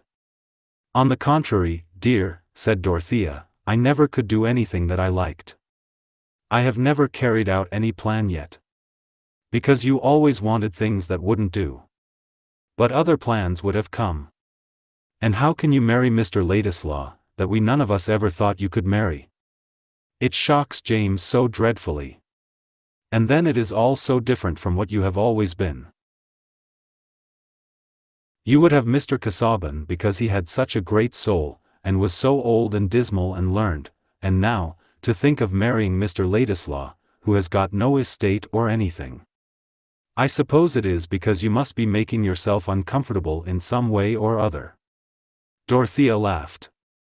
"Well, it is very serious, Dodo," said Celia, becoming more impressive. "How will you live? And you will go away among queer people. And I shall never see you, and you won't mind about little Arthur, and I thought you always would." Celia's rare tears had got into her eyes, and the corners of her mouth were agitated. "Dear Celia," said Dorothea, with tender gravity, "if you don't ever see me, it will not be my fault." "Yes, it will," said Celia, with the same touching distortion of her small features. "How can I come to you or have you with me when James can't bear it? That is because he thinks it is not right. He thinks you are so wrong, Dodo. But you always were wrong, only I can't help loving you. And nobody can think where you will live. Where can you go?" "I am going to London," said Dorothea. "How can you always live in a street? And you will be so poor. I could give you half my things, only how can I, when I never see you?" "Bless you, Kitty," said Dorothea, with gentle warmth. "Take comfort, perhaps James will forgive me some time. But it would be much better if you would not be married," said Celia, drying her eyes, and returning to her argument, "then there would be nothing uncomfortable. And you would not do what nobody thought you could do. James always said you ought to be a queen, but this is not at all being like a queen. You know what mistakes you have always been making, Dodo, and this is another. Nobody thinks Mr. Ladislaw a proper husband for you. And you said you would never be married again. It is quite true that I might be a wiser person, Celia, said Dorothea, and that I might have done something better, if I had been better. But this is what I am going to do. I have promised to marry Mr. Ladislaw, and I am going to marry him. The tone in which Dorothea said this was a note that Celia had long learned to recognize. She was silent a few moments, and then said, as if she had dismissed all contest, "Is he very fond of you, Dodo?" "I hope so. I am very fond of him." "That is nice," said Celia, comfortably. "Only I would rather you had such a sort of husband as James is, with a place very near, that I could drive to." Dorothea smiled, and Celia looked rather meditative. Presently she said, "I cannot think how it all came about." Celia thought it would be pleasant to hear the story. "I dare say not," said Dorothea, pinching her sister's chin. "If you knew how it came about, it would not seem wonderful to you." "Can't you tell me?" said Celia, settling her arms cozily. "No, dear, you would have to feel with me, else you would never know." Chapter 85. Then went the jury out, whose names were Mr. Blindman, Mr. No Good, Mr. Malice, Mr. Loveless, Mr. Liveloose, Mr. Heady, Mr. High Mind, Mr. Enmity, Mr. Liar, Mr. Cruelty, Mr. Hatelight, Mr. Implacable, who every one gave in his private verdict against him among themselves, and afterwards unanimously concluded to bring him in guilty before the judge. And first among themselves, Mr. Blindman, the foreman, said, "I see clearly that this man is a heretic." Then said Mr. No Good, "Away with such a fellow from the earth." "I," said Mr. Malice, "for I hate the very look of him." Then said Mr. Loveless, "I could never endure him." "Nor I," said Mr. Liveloose, "for he would be always condemning my way." hang him," said Mr. Heady. "A sorry scrub," said Mr. High Mind. "My heart riseth against him," said Mr. Enmity. "He is a rogue," said Mr. Liar. "Hanging is too good for him," said Mr. Cruelty. "Let us dispatch him out of the way," said Mr. Hatelight. Then said Mr. Implacable, "Might I have all the world given me, I could not be reconciled to him, therefore let us forthwith bring him in guilty of death." Pilgrim's Progress. When immortal Bunyan makes his picture of the persecuting passions bringing in their verdict of guilty, who pities faithful? That is a rare and blessed lot which some greatest men have not attained, to know ourselves guiltless before a condemning crowd, to be sure that what we are denounced for is solely the good in us. The pitiable lot is that of the man who could not call himself a martyr even though he were to persuade himself that the men who stoned him were but ugly passions incarnate, who knows that he is stoned, not for professing the right, but for not being the man he professed to be. This was the consciousness that Bulstrode was withering under while he made his preparations for departing from Middlemarch, and going to end his stricken life in that sad refuge, the indifference of new faces. The duteous merciful constancy of his wife had delivered him from one dread, but it could not hinder her presence from being still a tribunal before which he shrank from confession and desired advocacy. His equivocations with himself about the death of Raffles had sustained the conception of an omniscience whom he prayed to, yet he had a terror upon him which would not let him expose them to judgment by a full confession to his wife, the acts which he had washed and diluted with inward argument and motive, and for which it seemed comparatively easy to win invisible pardon. What name would she call them by? That she should ever silently call his acts murder was what he could not bear. He felt shrouded by her doubt. He got strength to face her from the sense that she could not yet feel warranted in pronouncing that worst condemnation on him. Some time, perhaps, when he was dying, he would tell her all. In the deep shadow of that time, when she held his hand in the gathering darkness, she might listen without recoiling from his touch. Perhaps, but concealment had been the habit of his life, and the impulse to confession had no power against the dread of a deeper humiliation. He was full of timid care for his wife, not only because he deprecated any harshness of judgment from her, but because he felt a deep distress at the sight of her suffering. She had sent her daughters away to board at a school on the coast, that this crisis might be hidden from them as far as possible. Set free by their absence from the intolerable necessity of accounting for her grief or of beholding their frightened wonder, she could live unconstrainedly with the sorrow that was every day streaking her hair with whiteness and making her eyelids languid. "Tell me anything that you would like to have me do, Harriet," Bulstrode had said to her, "I mean with regard to arrangements of property. It is my intention not to sell the land I possess in this neighborhood, but to leave it to you as a safe provision. If you have any wish on such subjects, do not conceal it from me." A few days afterwards, when she had returned from a visit to her brothers, she began to speak to her husband on a subject which had for some time been in her mind. "I should like to do something for my brother's family, Nicholas, and I think we are bound to make some amends to Rosamond and her husband. Walter says Mr. Lydgate must leave the town, and his practice is almost good for nothing, and they have very little left to settle anywhere with. I would rather do without something for ourselves, to make some amends to my poor brother's family. Mrs. Bulstrode did not wish to go nearer to the facts than in the phrase, "make some amends," knowing that her husband must understand her. He had a particular reason, which she was not aware of, for wincing under her suggestion. He hesitated before he said, "It is not possible to carry out your wish in the way you propose, my dear.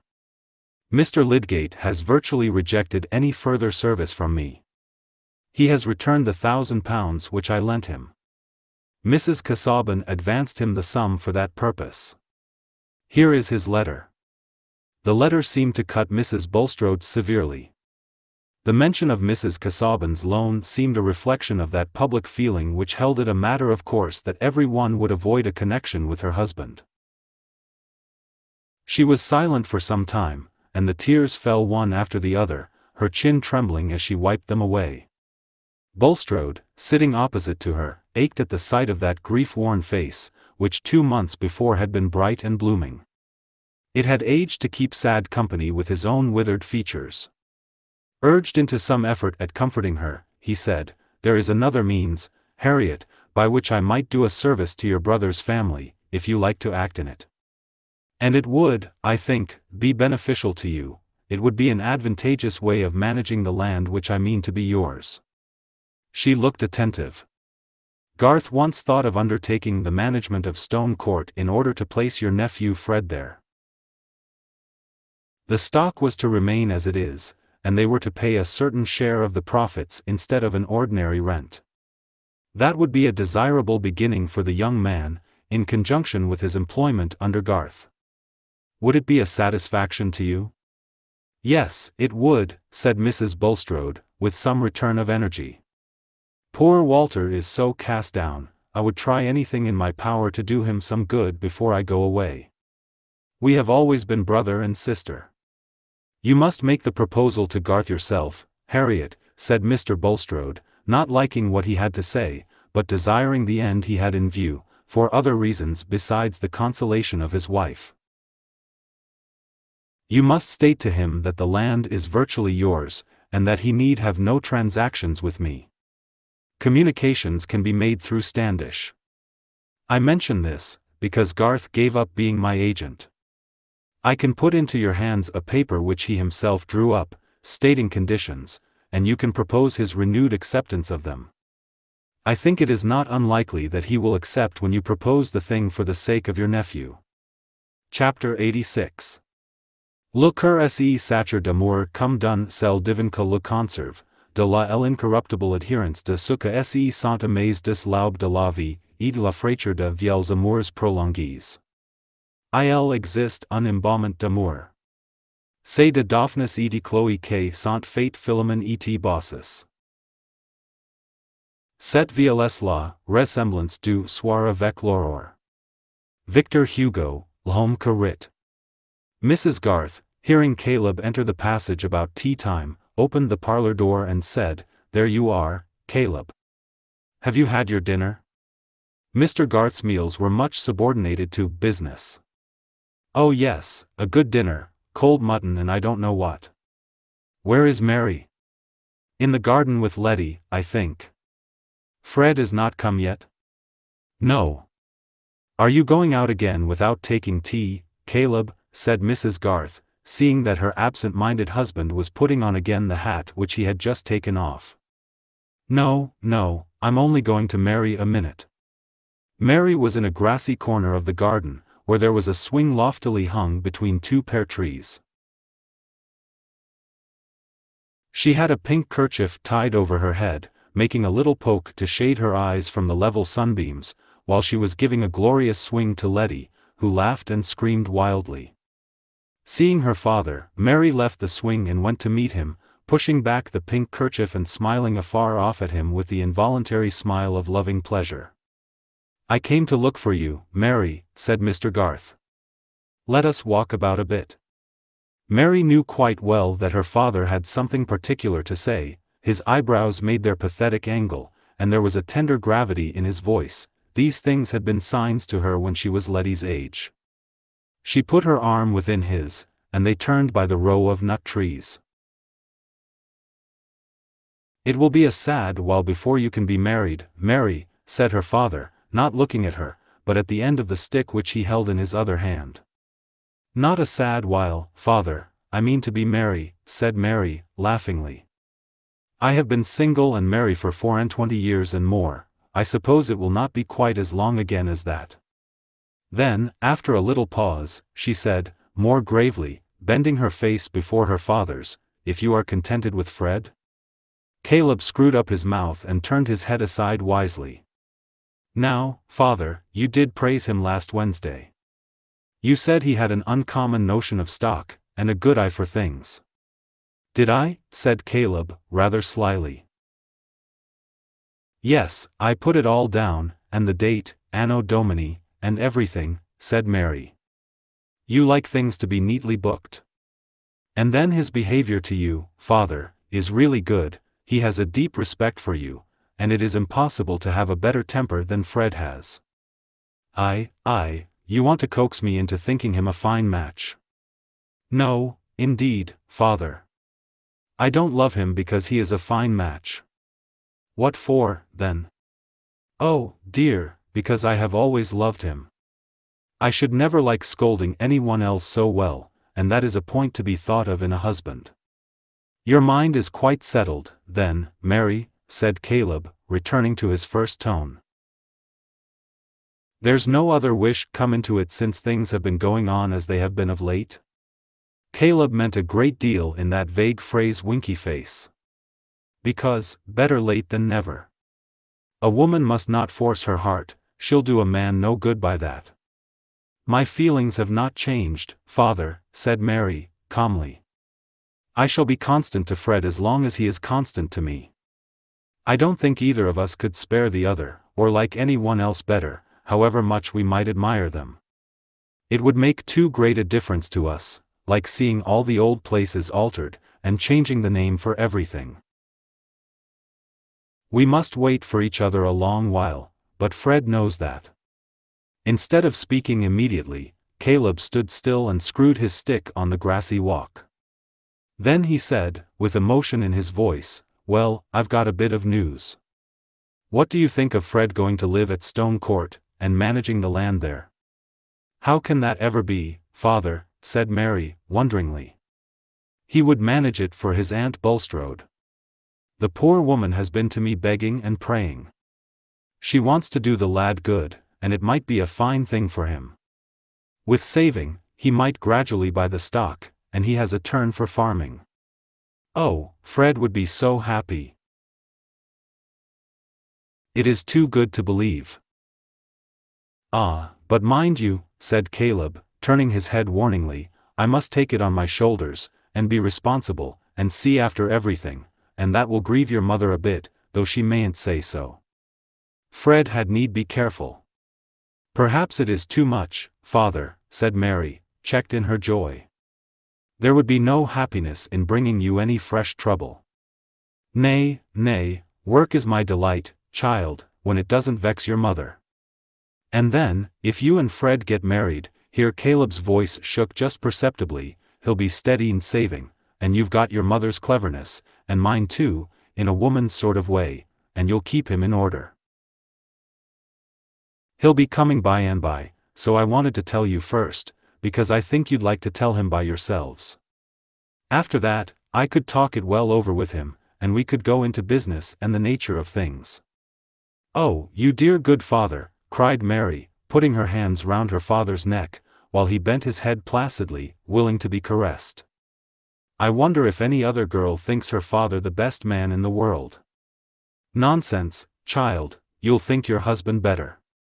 Impossible, said Mary, relapsing into her usual tone. Husbands are an inferior class of men, who require keeping in order. When they were entering the house with Letty, who had run to join them, Mary saw Fred at the orchard gate, and went to meet him. "What fine clothes you wear, you extravagant youth," said Mary, as Fred stood still and raised his hat to her with playful formality. "You are not learning economy." "Now that is too bad, Mary," said Fred. "Just look at the edges of these coat cuffs. It is only by dint of good brushing that I look respectable. I am saving up 3 suits, one for a wedding suit. How very droll you will look, like a gentleman in an old-fashioned book." "Oh no, they will keep 2 years. 2 years. Be reasonable, Fred," said Mary, turning to walk. "Don't encourage flattering expectations." "Why not? One lives on them better than on unflattering ones. If we can't be married in 2 years, the truth will be quite bad enough when it comes. I have heard a story of a young gentleman who once encouraged flattering expectations, and they did him harm. Mary, if you've got something discouraging to tell me, I shall bolt. I shall go into the house to Mr. Garth. I am out of spirits. My father is so cut up, home is not like itself. I can't bear any more bad news. Should you call it bad news to be told that you were to live at Stone Court, and manage the farm, and be remarkably prudent, and save money every year till all the stock and furniture were your own, and you were a distinguished agricultural character, as Mr. Borthrop Trumbull says, rather stout, I fear, and with the Greek and Latin sadly weather-worn? You don't mean anything except nonsense, Mary," said Fred, coloring slightly nevertheless. "That is what my father has just told me of as what may happen, and he never talks nonsense," said Mary, looking up at Fred now, while he grasped her hand as they walked, till it rather hurt her, but she would not complain. "Oh, I could be a tremendously good fellow then, Mary, and we could be married directly." "Not so fast, sir. How do you know that I would not rather defer our marriage for some years? That would leave you time to misbehave, and then if I liked someone else better, should have an excuse for jilting you." "Pray don't joke, Mary," said Fred, with strong feeling. "Tell me seriously that all this is true, and that you are happy because of it, because you love me best." "It is all true, Fred, and I am happy because of it, because I love you best," said Mary, in a tone of obedient recitation. They lingered on the doorstep under the steep-roofed porch, and Fred almost in a whisper said, "When we were first engaged, with the umbrella ring, Mary, you used to—" The spirit of joy began to laugh more decidedly in Mary's eyes, but the fatal Ben came running to the door with Brownie yapping behind him, and, bouncing against them, said, "Fred and Mary, are you ever coming in, or may I eat your cake?" Finale. Every limit is a beginning as well as an ending. Who can quit young lives after being long in company with them, and not desire to know what befell them in their after years? For the fragment of a life, however typical, is not the sample of an even web. Promises may not be kept, and an ardent outset may be followed by declension. Latent powers may find their long-waited opportunity, a past error may urge a grand retrieval.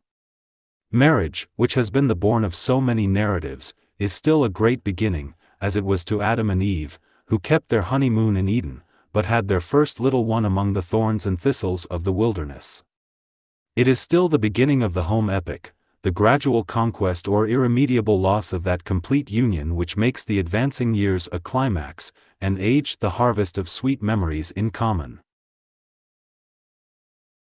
Some set out, like crusaders of old, with a glorious equipment of hope and enthusiasm, and get broken by the way, wanting patience with each other and the world. All who have cared for Fred Vincy and Mary Garth will like to know that these two made no such failure, but achieved a solid mutual happiness. Fred surprised his neighbors in various ways. He became rather distinguished in his side of the county as a theoretic and practical farmer, and produced a work on the cultivation of green crops and the economy of cattle feeding, which won him high congratulations at agricultural meetings. In Middlemarch admiration was more reserved. Most persons there were inclined to believe that the merit of Fred's authorship was due to his wife, since they had never expected Fred Vincy to write on turnips and mangelwurzel. But when Mary wrote a little book for her boys, called Stories of Great Men, taken from Plutarch, and had it printed and published by Grip and Company, Middlemarch, every one in the town was willing to give the credit of this work to Fred, observing that he had been to the university, where the ancients were studied, and might have been a clergyman if he had chosen.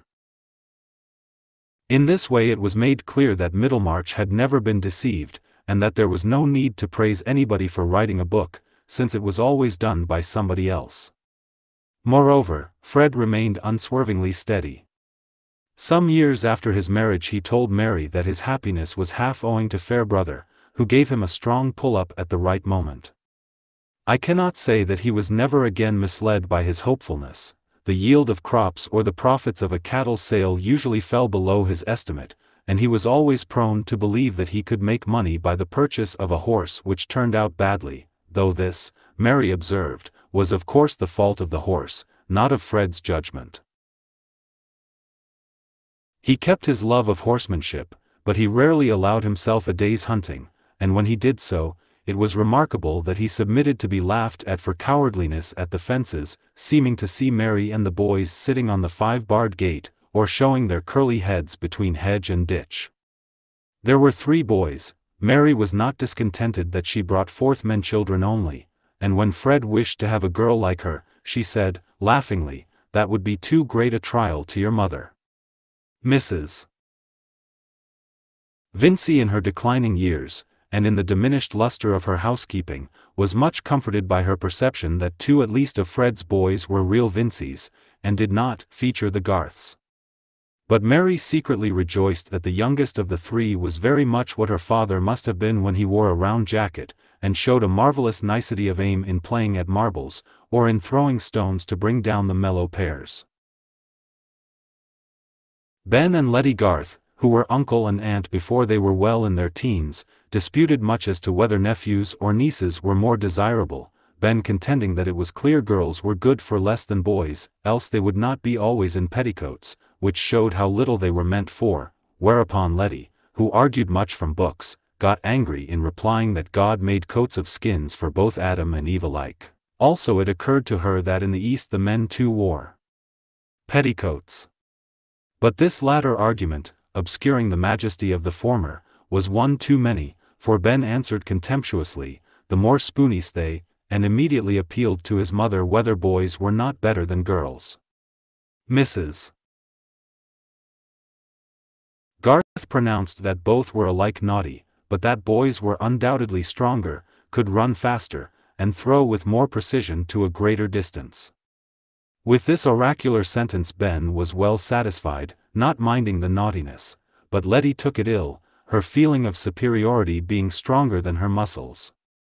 Fred never became rich, his hopefulness had not led him to expect that, but he gradually saved enough to become owner of the stock and furniture at Stone Court, and the work which Mr. Garth put into his hands carried him in plenty through those bad times which are always present with farmers. Mary, in her matronly days, became as solid in figure as her mother, but, unlike her, gave the boys little formal teaching, so that Mrs. Garth was alarmed lest they should never be well grounded in grammar and geography. Nevertheless, they were found quite forward enough when they went to school, perhaps, because they had liked nothing so well as being with their mother. When Fred was riding home on winter evenings he had a pleasant vision beforehand of the bright hearth in the wainscoted parlor, and was sorry for other men who could not have Mary for their wife, especially for Mr. Fairbrother. "He was 10 times worthier of you than I was," Fred could now say to her, magnanimously. "To be sure he was," Mary answered, "and for that reason he could do better without me. But you, I shudder to think what you would have been, a curate in debt for horse hire and cambric pocket handkerchiefs." On inquiry it might possibly be found that Fred and Mary still inhabit Stone Court, that the creeping plants still cast the foam of their blossoms over the fine stone wall into the field where the walnut trees stand in stately row, and that on sunny days the two lovers who were first engaged with the umbrella ring may be seen in white-haired placidity at the open window from which Mary Garth, in the days of old Peter Featherstone, had often been ordered to look out for Mr. Lydgate. Lydgate's hair never became white. He died when he was only 50, leaving his wife and children provided for by a heavy insurance on his life. He had gained an excellent practice, alternating, according to the season, between London and a continental bathing place, having written a treatise on gout, a disease which has a good deal of wealth on its side.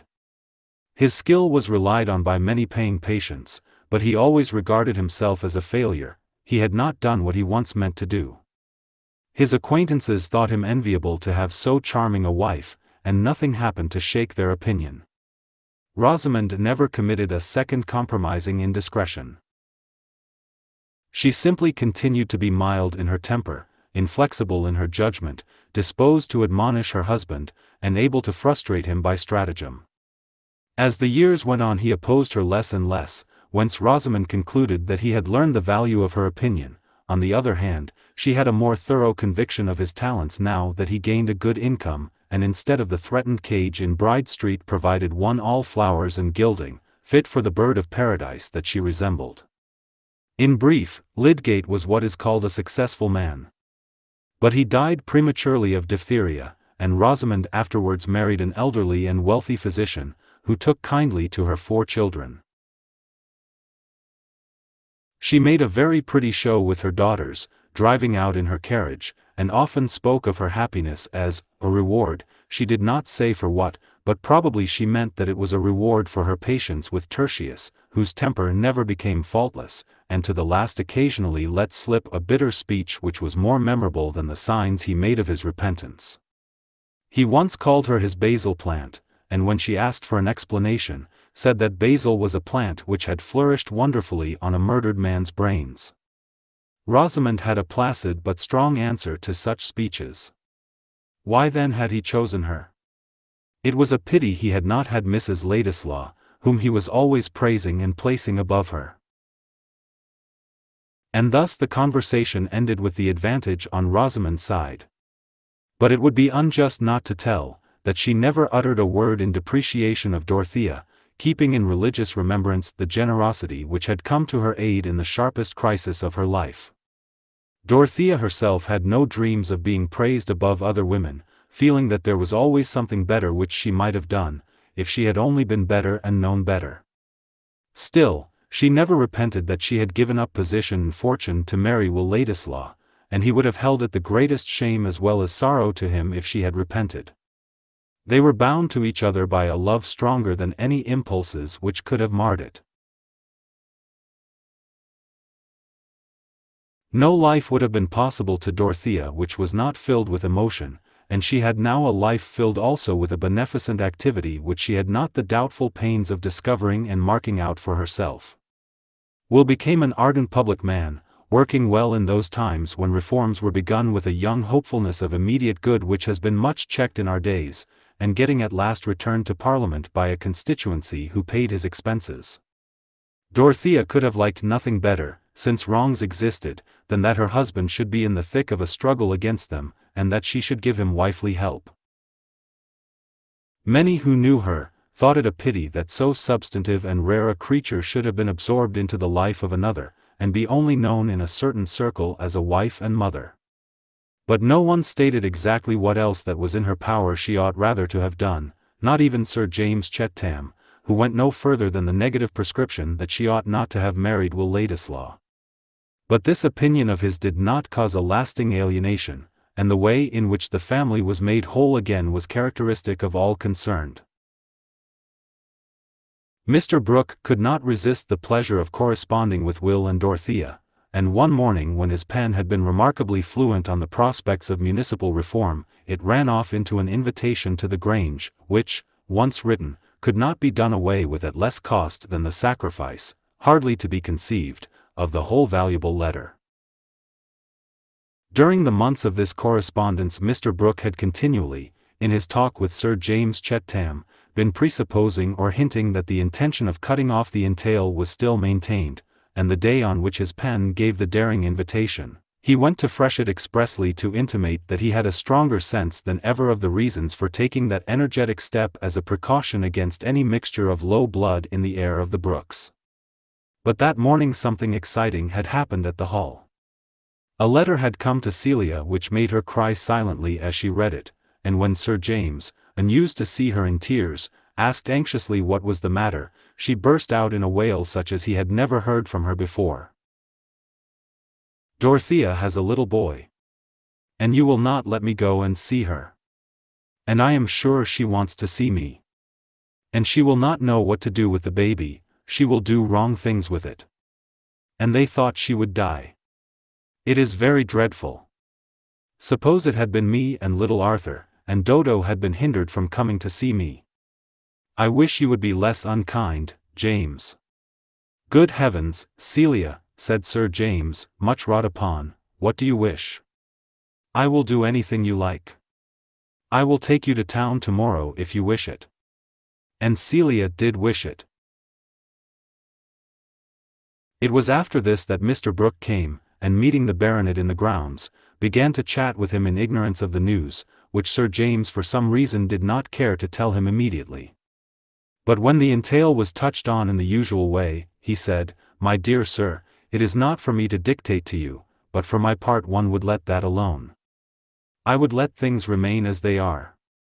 Mr. Brooke felt so much surprised that he did not at once find out how much he was relieved by the sense that he was not expected to do anything in particular.